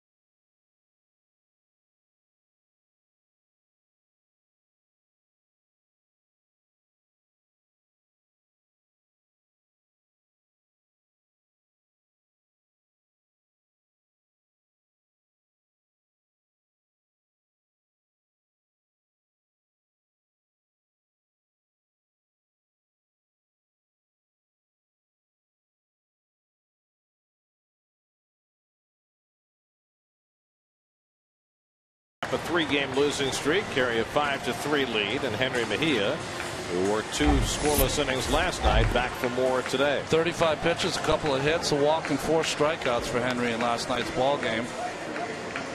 Here he comes into a save chance. Last night he was brought into a tie game in the bottom of the 9th, which is something you rarely do on the road, but it was one of those circumstances where Henry hadn't pitched in 6 days, and Terry Collins felt he had to get him into the game no matter what, and that was the place he chose. Now they'll get 8, 9, and 1 in the Pirates batting order. That's Chris Stewart, the pitcher's spot, with Travis Snyder on deck to pinch hit, and then Gregory Polanco. So right, left against Mejia in the bottom of the 9th.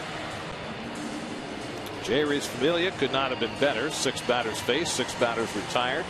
1 terrific catch by Lagares helping him out in his 2 perfect innings of relief.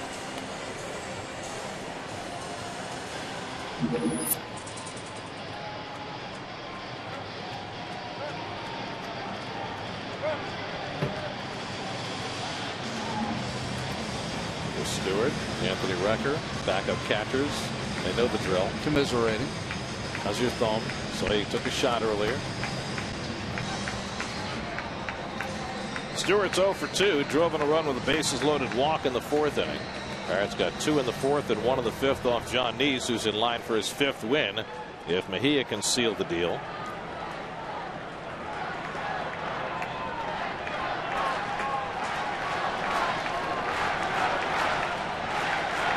And Mejia starts him off with a fastball strike.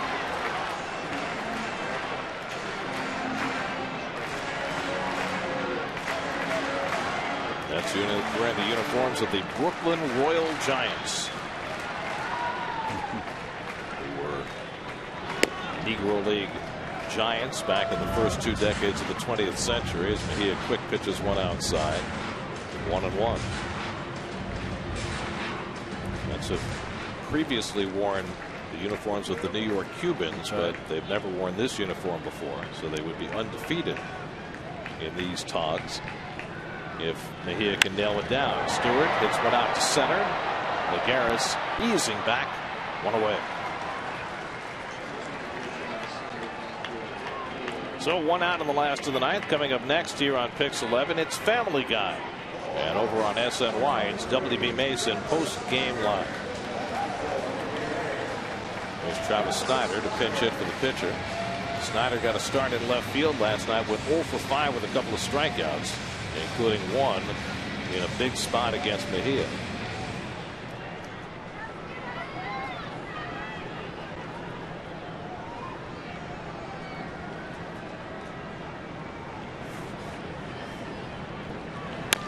Chop toward third. Campbell's got it. 2 out. Well, I'll tell you, down by 2 runs, how do you not take a pitch there? The guys in today's game don't do it, and it's a shame. Doesn't make any sense. Snyder up there swinging, and now he's made Mejia's life that much easier. 2 out and nobody on. Gregory Polanco. The only way I would say you have to swing is if you're facing Kimbrel at his best or Aroldis Chapman, where you just can't afford to take a pitch. Henry not in that group yet. The last 9 Pittsburgh hitters have been retired on a total of 18 pitches. Here's Polanco 0 for 4 with the Pirates down to their final out. He takes a first pitch strike. The Mets have retired what, 12 in a row? 12 in a row. The last hit was Walker's single that drove in a run in the 5th. Familia was perfect for 2, and Mejia trying to finish off a perfect 9th. 0-1 to Polanco. In the dirt. 1-1.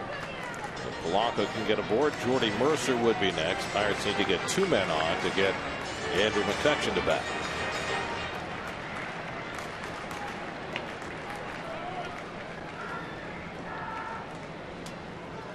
First at bat today for Polanco against a right-hand pitcher. He went 0 for 4 against Neese.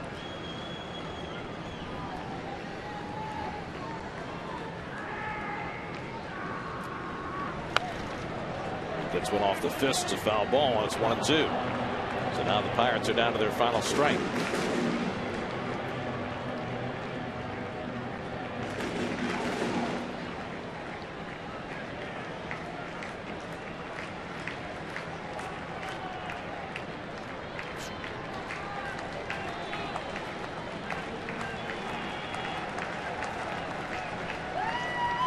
Mejia ahead 1-2. Slap to third. Short hop for Campbell. And the ball game is over. Henry Mejia with a 1-2-3 ninth. The Met pitching staff combines to retire the last 13 Pirates in a row. And the 5 early runs are enough. Eric Campbell with 3 hits. John Neese gets a win. And the Mets snap a 3-game losing streak as they beat the Pirates 5-3. Well, the Mets were great through their blue period this afternoon in the Royal Giants. Terry Collins' crew, a much-needed win. Mejia just as good as he was last night. Jonathan Neese wasn't his best today, but he got through 6 innings and continues his streak of 20 straight starts, 3 earned runs or less, and Familia was just dominating. Well, the Mets with bullpen, we featured it during the beginning of our broadcast today, and it continues to be an enormous help to this team. Just as much as the bullpen hurt them early in the season, it is a huge asset now on a day that John Neese had to stagger through his last few innings. Familia and Mejia